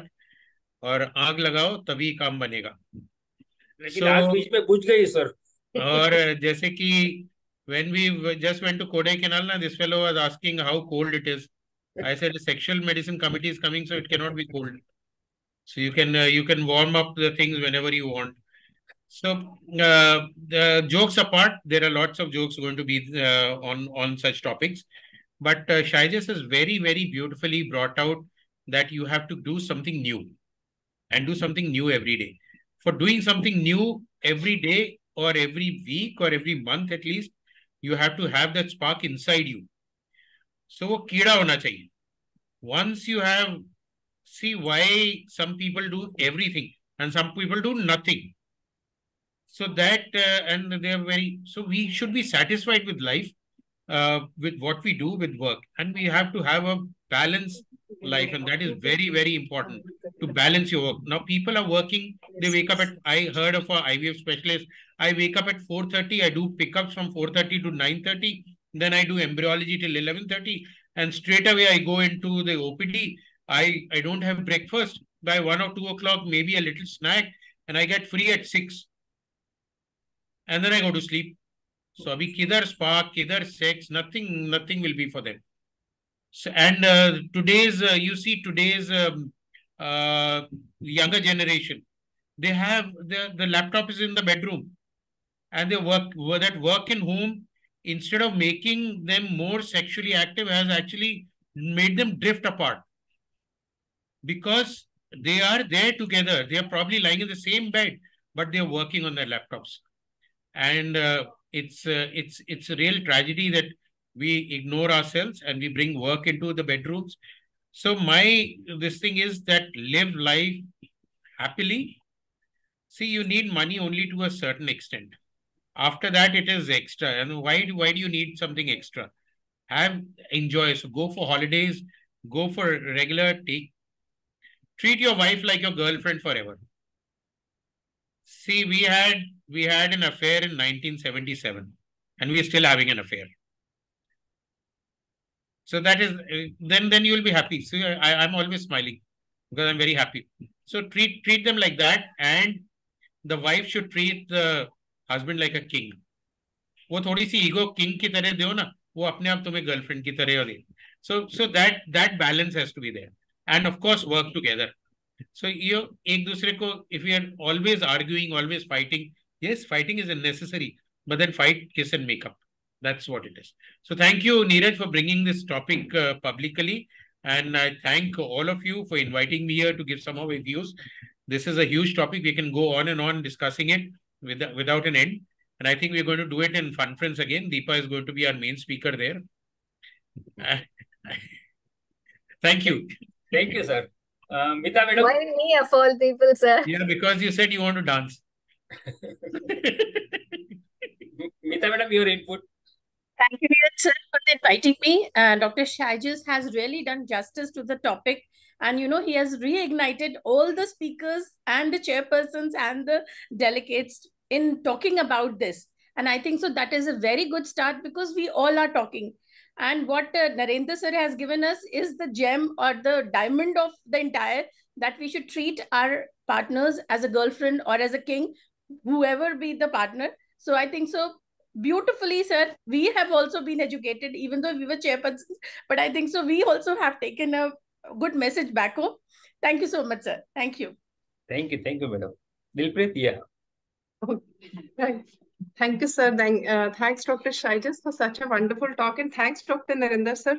It's always pleasure seeing you and your girlfriend, ma'am, together. We met last week only in FOGSI, if you remember, in Chandigarh. So it's always so nice to see you together. Next time, I'm not letting you show that video. I'll send you my video. Okay, right. We'll wait for that. You cannot show videos of other people who you don't know. Yes, and we'll make. We did this video for FOGSI. Girish Mane has it. आजकल तेरे मेरे प्यार के चर्चे हर जुबां पर. And I'll send you that, Neeraj. Next time से वो दिखाओगे. Okay, sure. Definitely. And we'll make sure our spouses are sitting next to us in the webinar when you are there. Very important. That's very important. Whenever we have a talk like this, we said your spouses have to come. Yeah. Your spouses have to be there. Otherwise, no use. Okay. Thank you so much. Thanks to the speaker, Dr. Shaijas, and chairpersons for the wonderful inputs. Now we move on to our next talk, and I would like to invite the chairpersons for that talk, Dr. Jignesh Shah, past president IMS. Sir is, I think... Sir is a cesarean section, so he has left. Yeah. Next is Dr. Sonia Malik, very senior consultant and IVF specialist, I would rather say pioneer of the IVF. And Dr. R.N. Devkota, President Siliguri FOGSI Society and member of Sexual Medicine Committee, FOGSI. Sir is also not able to join. Sir is also not well. Yeah. So I request Dr. Sonia Malik, ma'am, to kindly introduce the speaker. Thank you so much. First of all, congratulations. And like Narendra said, to get this subject out of the shrouds is absolutely wonderful. An amazing job that has been done. Shaijas was extremely good, but I'll go a bit beyond what he said as far as, you know, the part that he was talking, and maybe he would talk about it later, but he was cut off. There are some things which are beyond. There is something called love at first sight. And that also means that there is some kind of an arousal when a person sees another person, number one. The second thing is the smell, the pheromones, which keep on getting emitted, you know, throughout the life of a woman and throughout the life of a man. A man is more capable of smelling the pheromones of the woman, always. The women are a little, you know, standoffish. They may not be able to do it that well. But then, yes, the women are also there to look at their partners and see whether they are really, really what they want. So therefore, sex is much beyond sexuality. Sexuality is very subtle. In the past, he's come back again. He's come back to join again. Okay. Later on. So then let me just quickly finish it off and pass it on to Beenal now. Beenal, I have known beyond FOGSI and groups other than FOGSI. Beenal has been close to me in the Indian Menopause Society. She's a new entrant there, but I've seen her dancing her way through ever since, you know, many, many years. I have also been the past president of the Indian Menopause Society. And like I wrote to her just a couple of days ago, Beenal, you have brought color into the Indian Menopause Society. She's brought life into it. She is a wonderful, absolutely great girl who actually is I would say, इसने इस चीज को सार्थक किया है. ये जो ये जिस टॉपिक को हम आज डिस्कस कर रहे हैं, she has actually brought it to life because she has hobbies beyond what you see over here. Sometimes you see her doing a kayaking, sometimes she's out in a picnic, sometimes she's singing. So this girl is amazing. And more than that, as I've been told, she has been the past president of the Baroda Office and Gynae Society, and she has also been the past president of the IMS Baroda. So with that, and presently the chairperson of the Public Awareness Committee of IMS, I know that, and she's doing a great job over there. So I give this mic now to Binal to tell us more about hypoactive sexual desire syndrome, something that is actually hitting most of the generation of today.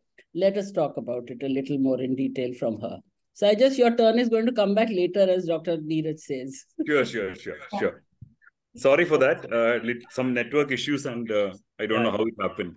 Yes. So thank you so much, Sonia ma'am, and I'm really overwhelmed with your comments. And thank you so much, Neeraj, for having me here. And it's real privilege, Sonia ma'am, to have you as a chairperson for my session.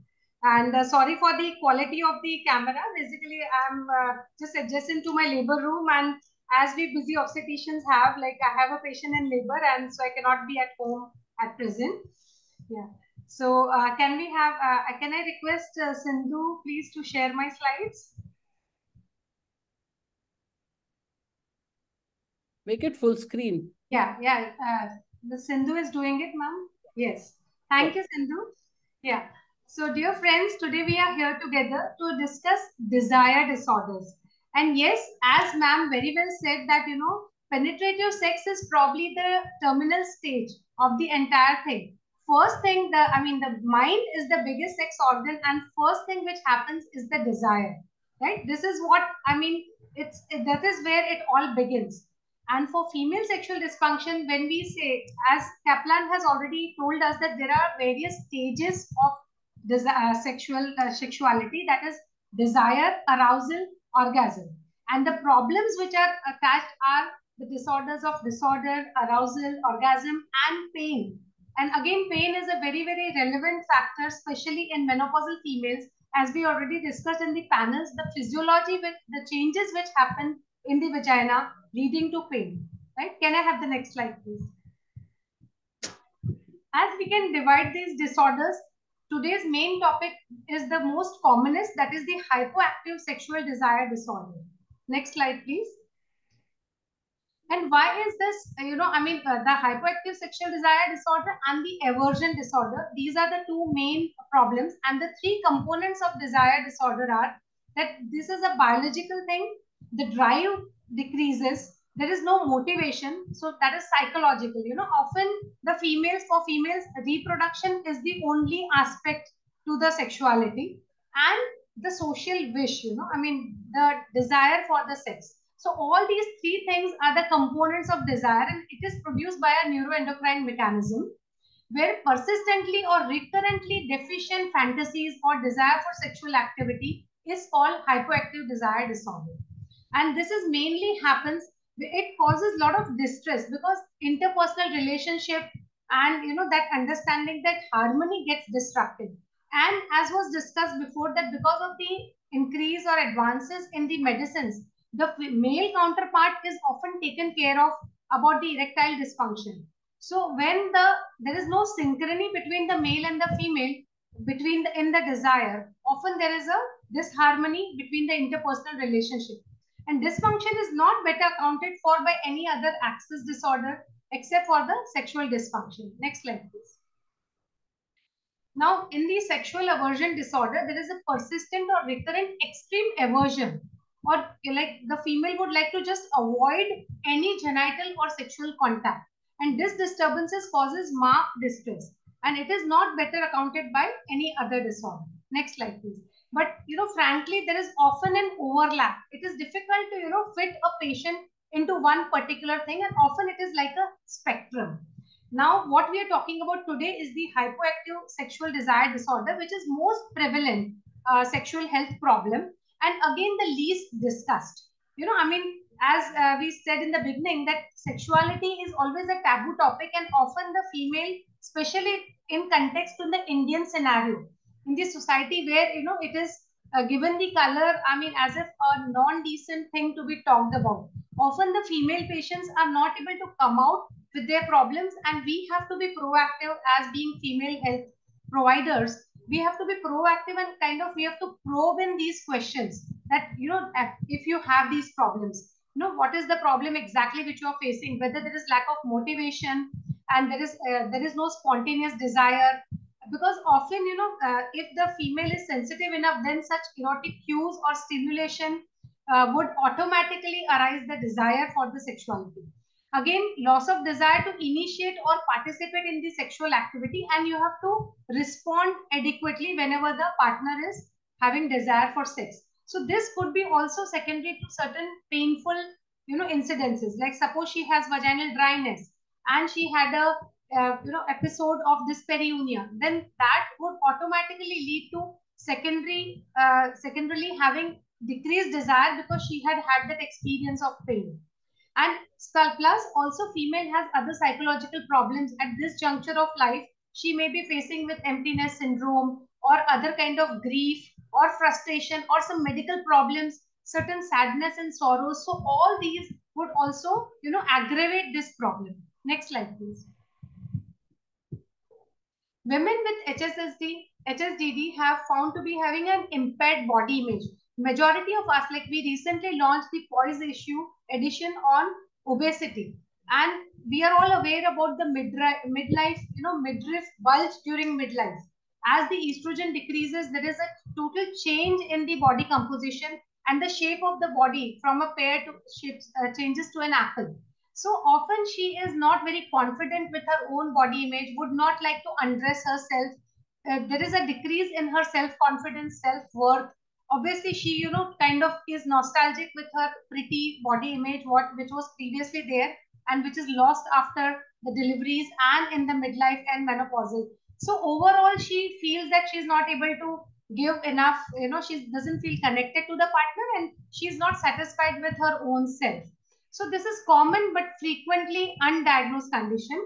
And in the studies, it is examined that low sexual desire with distress in a lot of premenopausal and postmenopausal females is quite prevalent to a degree of almost 10 to 20%.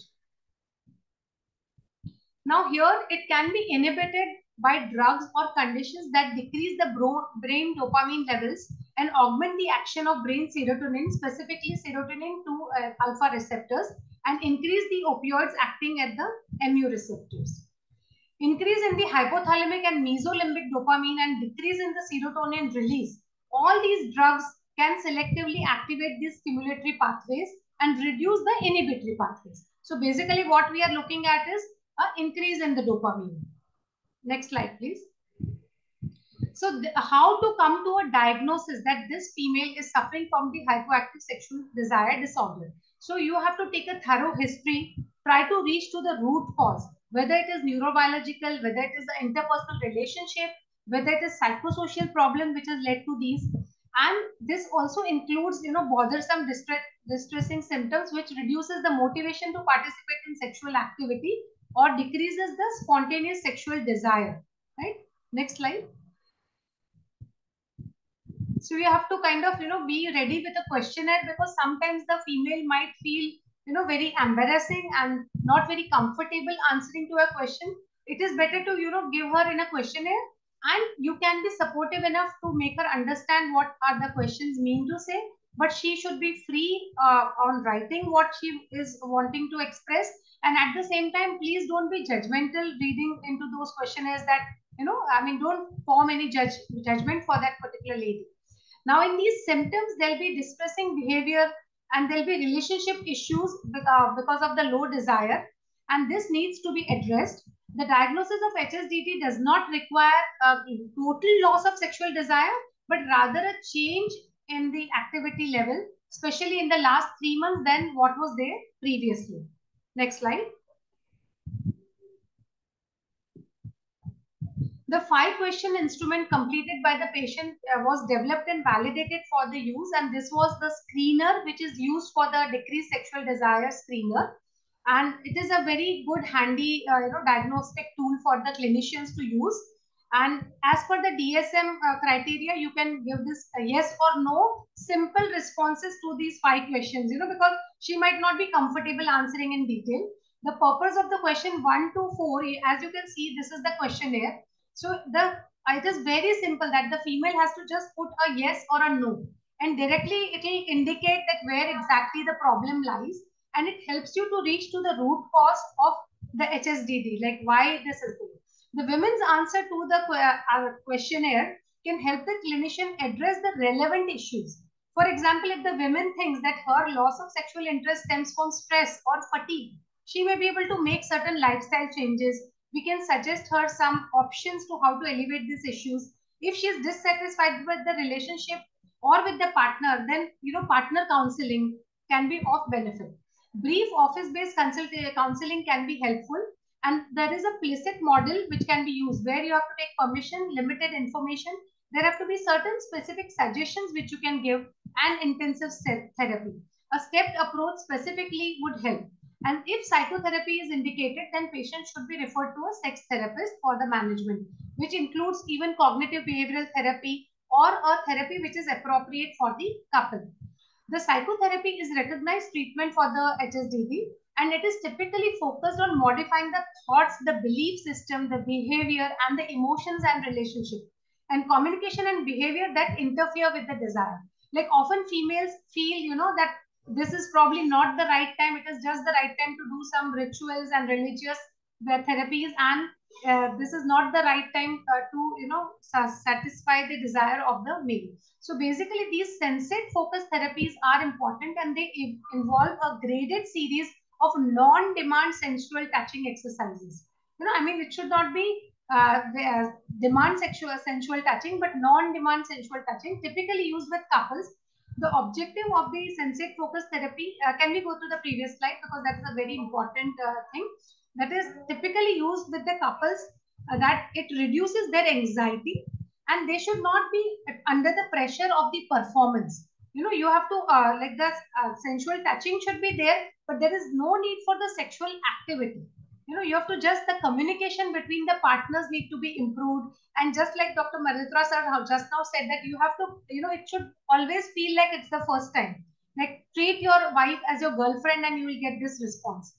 Again, cognitive behavioral therapy is a very important aspect where it distracts from the inhibiting thoughts, and gradually it increases the focus on the thoughts and desires for the sexuality, and it changes the behavior, focusing on the pleasure and not the sexual plan.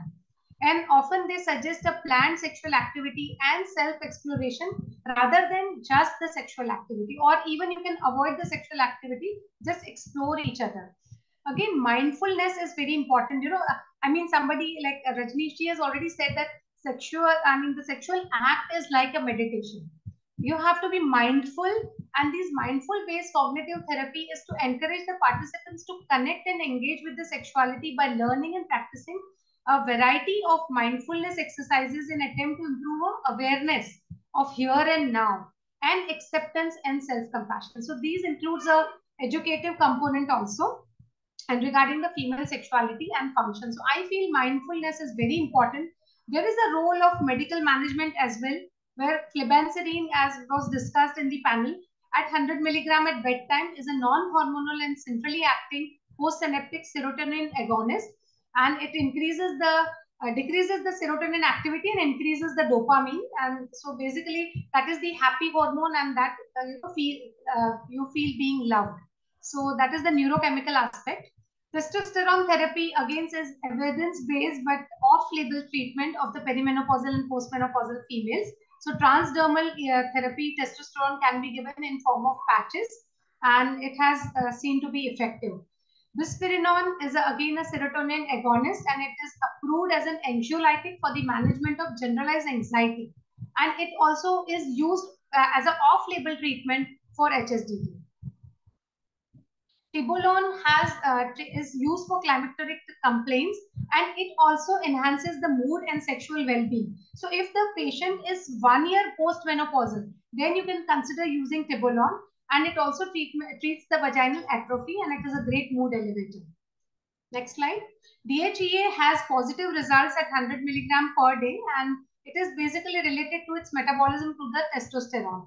And the lower the cortisol, lower morning cortisol and DHEA was found in these patients, and that is how they concluded that supplementing DHEA would help in these females. Next slide. Alternative treatment for aging females is that you have to understand the normal physiological changes which are happening in the mind and the body, and you know, she will like jadoo ki jhappi, and she would like more of that love and care and attention, and longer foreplay would be required, and you know, to take her into that mood and that arousal, and that arousal and orgasm will definitely, you know, give a overall a happy culmination to that act. So again, that desire would automatically be there. And mind well, dear friends, there should be other forms of intimacy as well. You know, it should not be only a bedroom act. And I mean, men should not treat their wife just as a, you know, I mean, sleeping pill. What is, can we go to the previous slide about the intimacy? Just one slide more back. Yeah. No, next slide, please. Yeah, fine. I think we have discussed. Next. Next slide. Yes. So in conclusion, hypoactive sexual desire disorder in women is important. It is a most important and very common female sexual dysfunction, very less discussed, less treated, I mean less diagnosed, and obviously that is why less treated. And it is well characterized by more than 30 years. So now we have a proper dedicated questionnaire. We know how to treat it. So it is important that we give it its desired, I mean, importance which it deserves. The diagnostic assessment is easy. We have to look into all aspects of it, try to reach to the root cause, the psychosocial cause, the biological strategies, try to engage both the parameters, and treatment should focus on the factors that are more distressing to the individual. Every person will have different kind of perspective to it. So it is highly prevalent, undiagnosed condition. It can be effectively managed. You just have to spare time for it. Next slide. So thank you so much for a patient hearing, and thank you so much for being here again. So we can stop the slideshow. And I would like to have comments from Sonia ma'am. Thank you, Beenal, for taking us through this very difficult subject, and you have really elaborated upon it very lucidly and very nicely expressed that just as we were talking a couple of minutes ago, that sexual desire is not just sex, it is beyond that. And basically, you have highlighted that every woman, every man has a different perspective of being together. And that has to be recognized and treated accordingly. It's not that everybody is desirous of only one thing. It has to be taken, the personality has to be taken in totality. And therefore, you know, you have to actually individualize your therapy according to the patient who is sitting in front of you. Many a times, you know, being a fertility specialist, and as Sajas was mentioning, we have medicalized the whole process of sexual living together. You know, at this time we have to do this time we have to do this.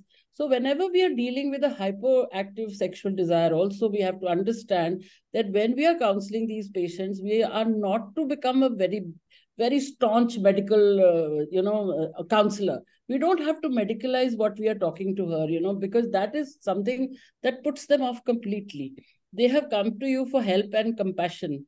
And if you don't deal with them with that compassion and with that understanding that they are seeking from you beyond their partner where they are actually having a problem, and if you cannot recognize that and cannot deal with it properly, then probably you're losing your faith, the faith that she has in you. So we have to be a very wholesome kind of a practitioner when it comes to handling these psychosocial sexual desire disorders. We have to be more of a counselor and a psychologist rather than being just a physician and a clinician. So thank you so much, Beenal, for taking that up so beautifully. And I think we can go back to Sajas now and let him complete what he was talking about. Yeah. Sajas has regenerated his net, I think. So we will be able to finish.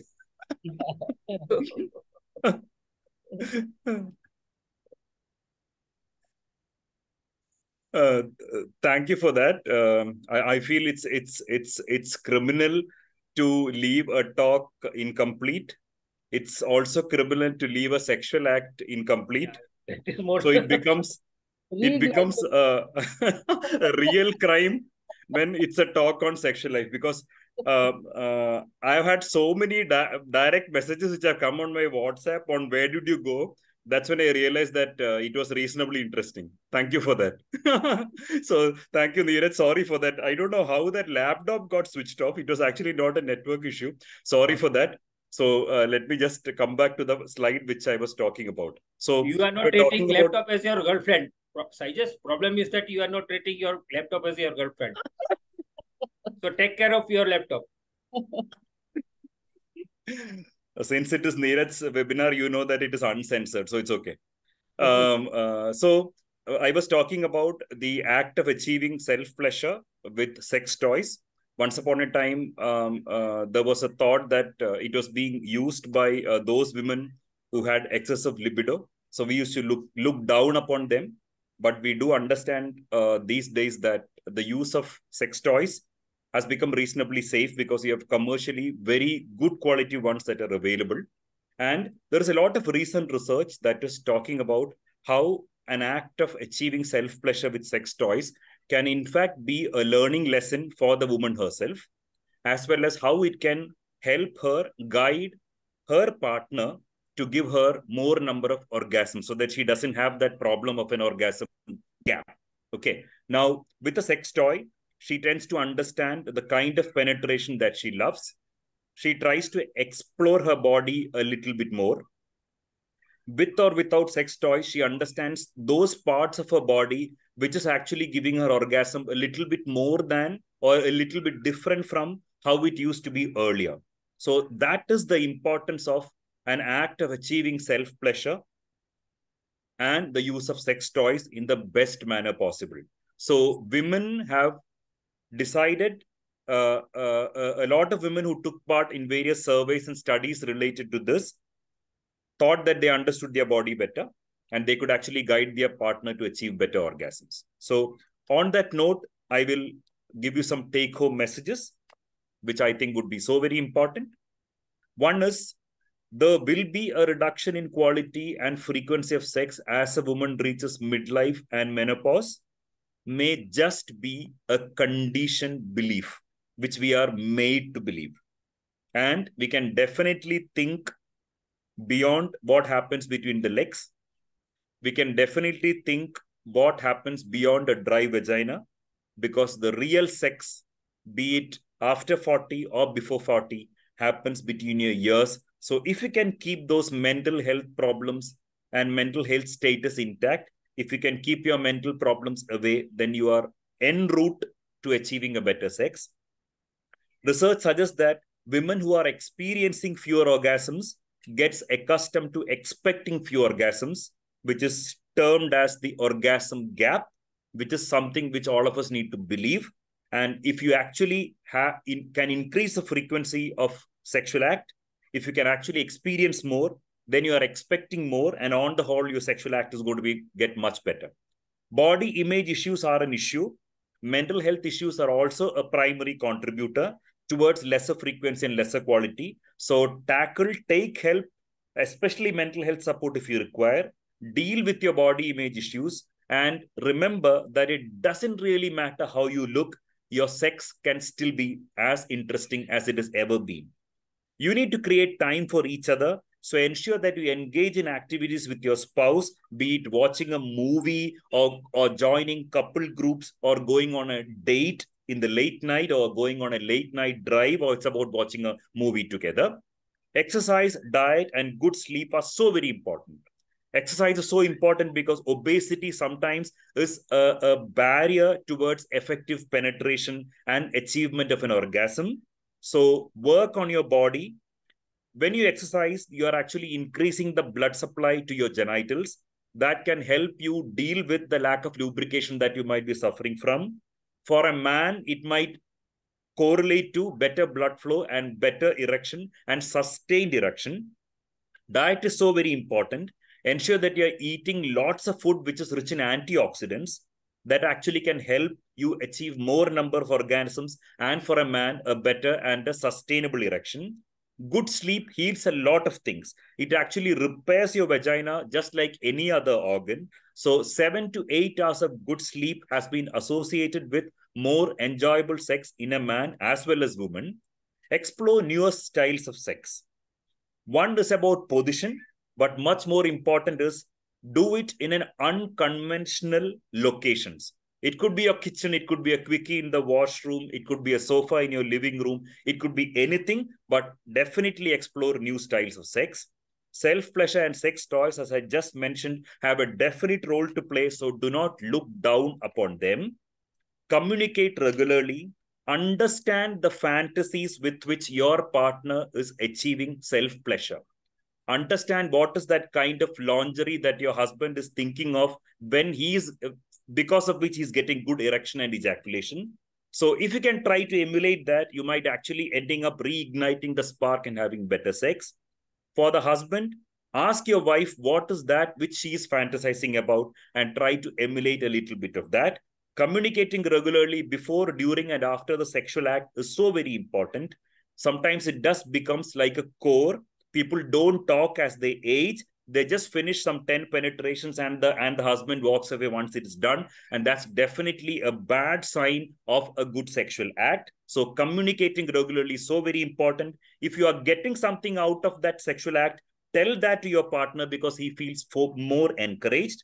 If you aren't getting something, if you are not able to reach orgasm because he's following a particular position or a particular style, and if you want him to change from what you have understood about your body with your self-pleasure acts, tell him that.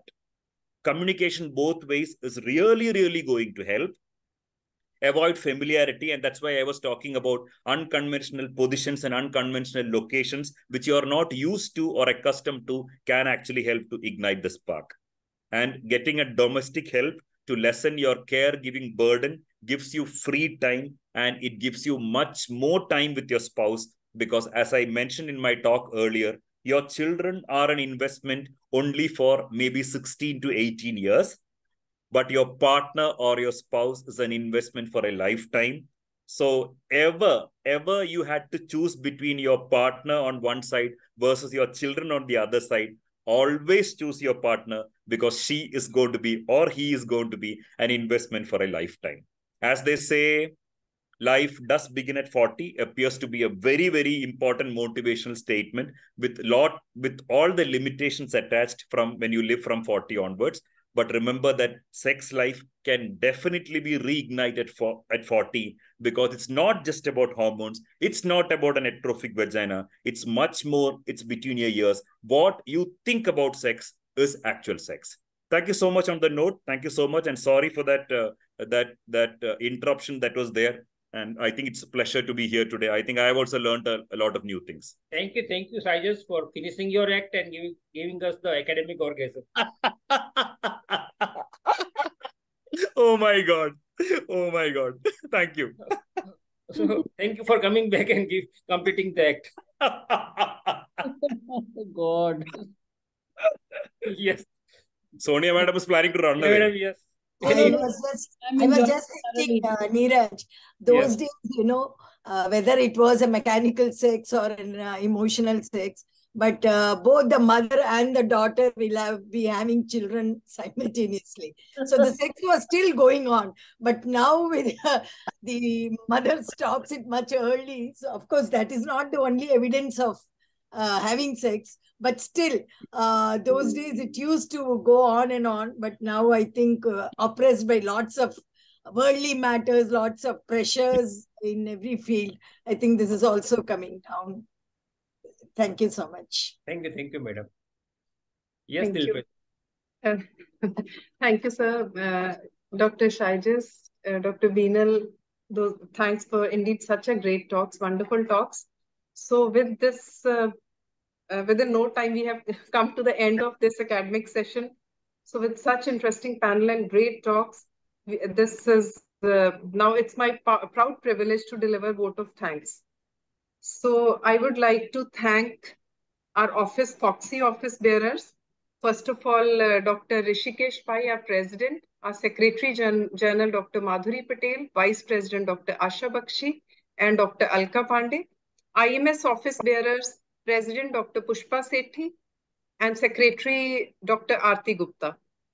All the chairpersons, both are wonderful speakers, all the delegates who could join this webinar, and ICOG Chair Dr. Lakshmi Srikhande and Secretary Dr. Ashok for crediting today's webinar with 3 ICOG points. Our digital partner, MediSage. Thank you so much. Dr. Pushpa ma'am, Dr. Aarti ma'am. Thanks. I thank everyone and our own Dr. Neeraj Yadav, without whose untiring efforts these meetings, those webinars would not have been possible. Thank you so much, sir. Thank you, Dilpreet, for moderating all the sessions, because I know our second MOC was not able to join because of she is ill, but you single-handedly managed so well. So you did really wonderful job. So thank you. Thank you so much.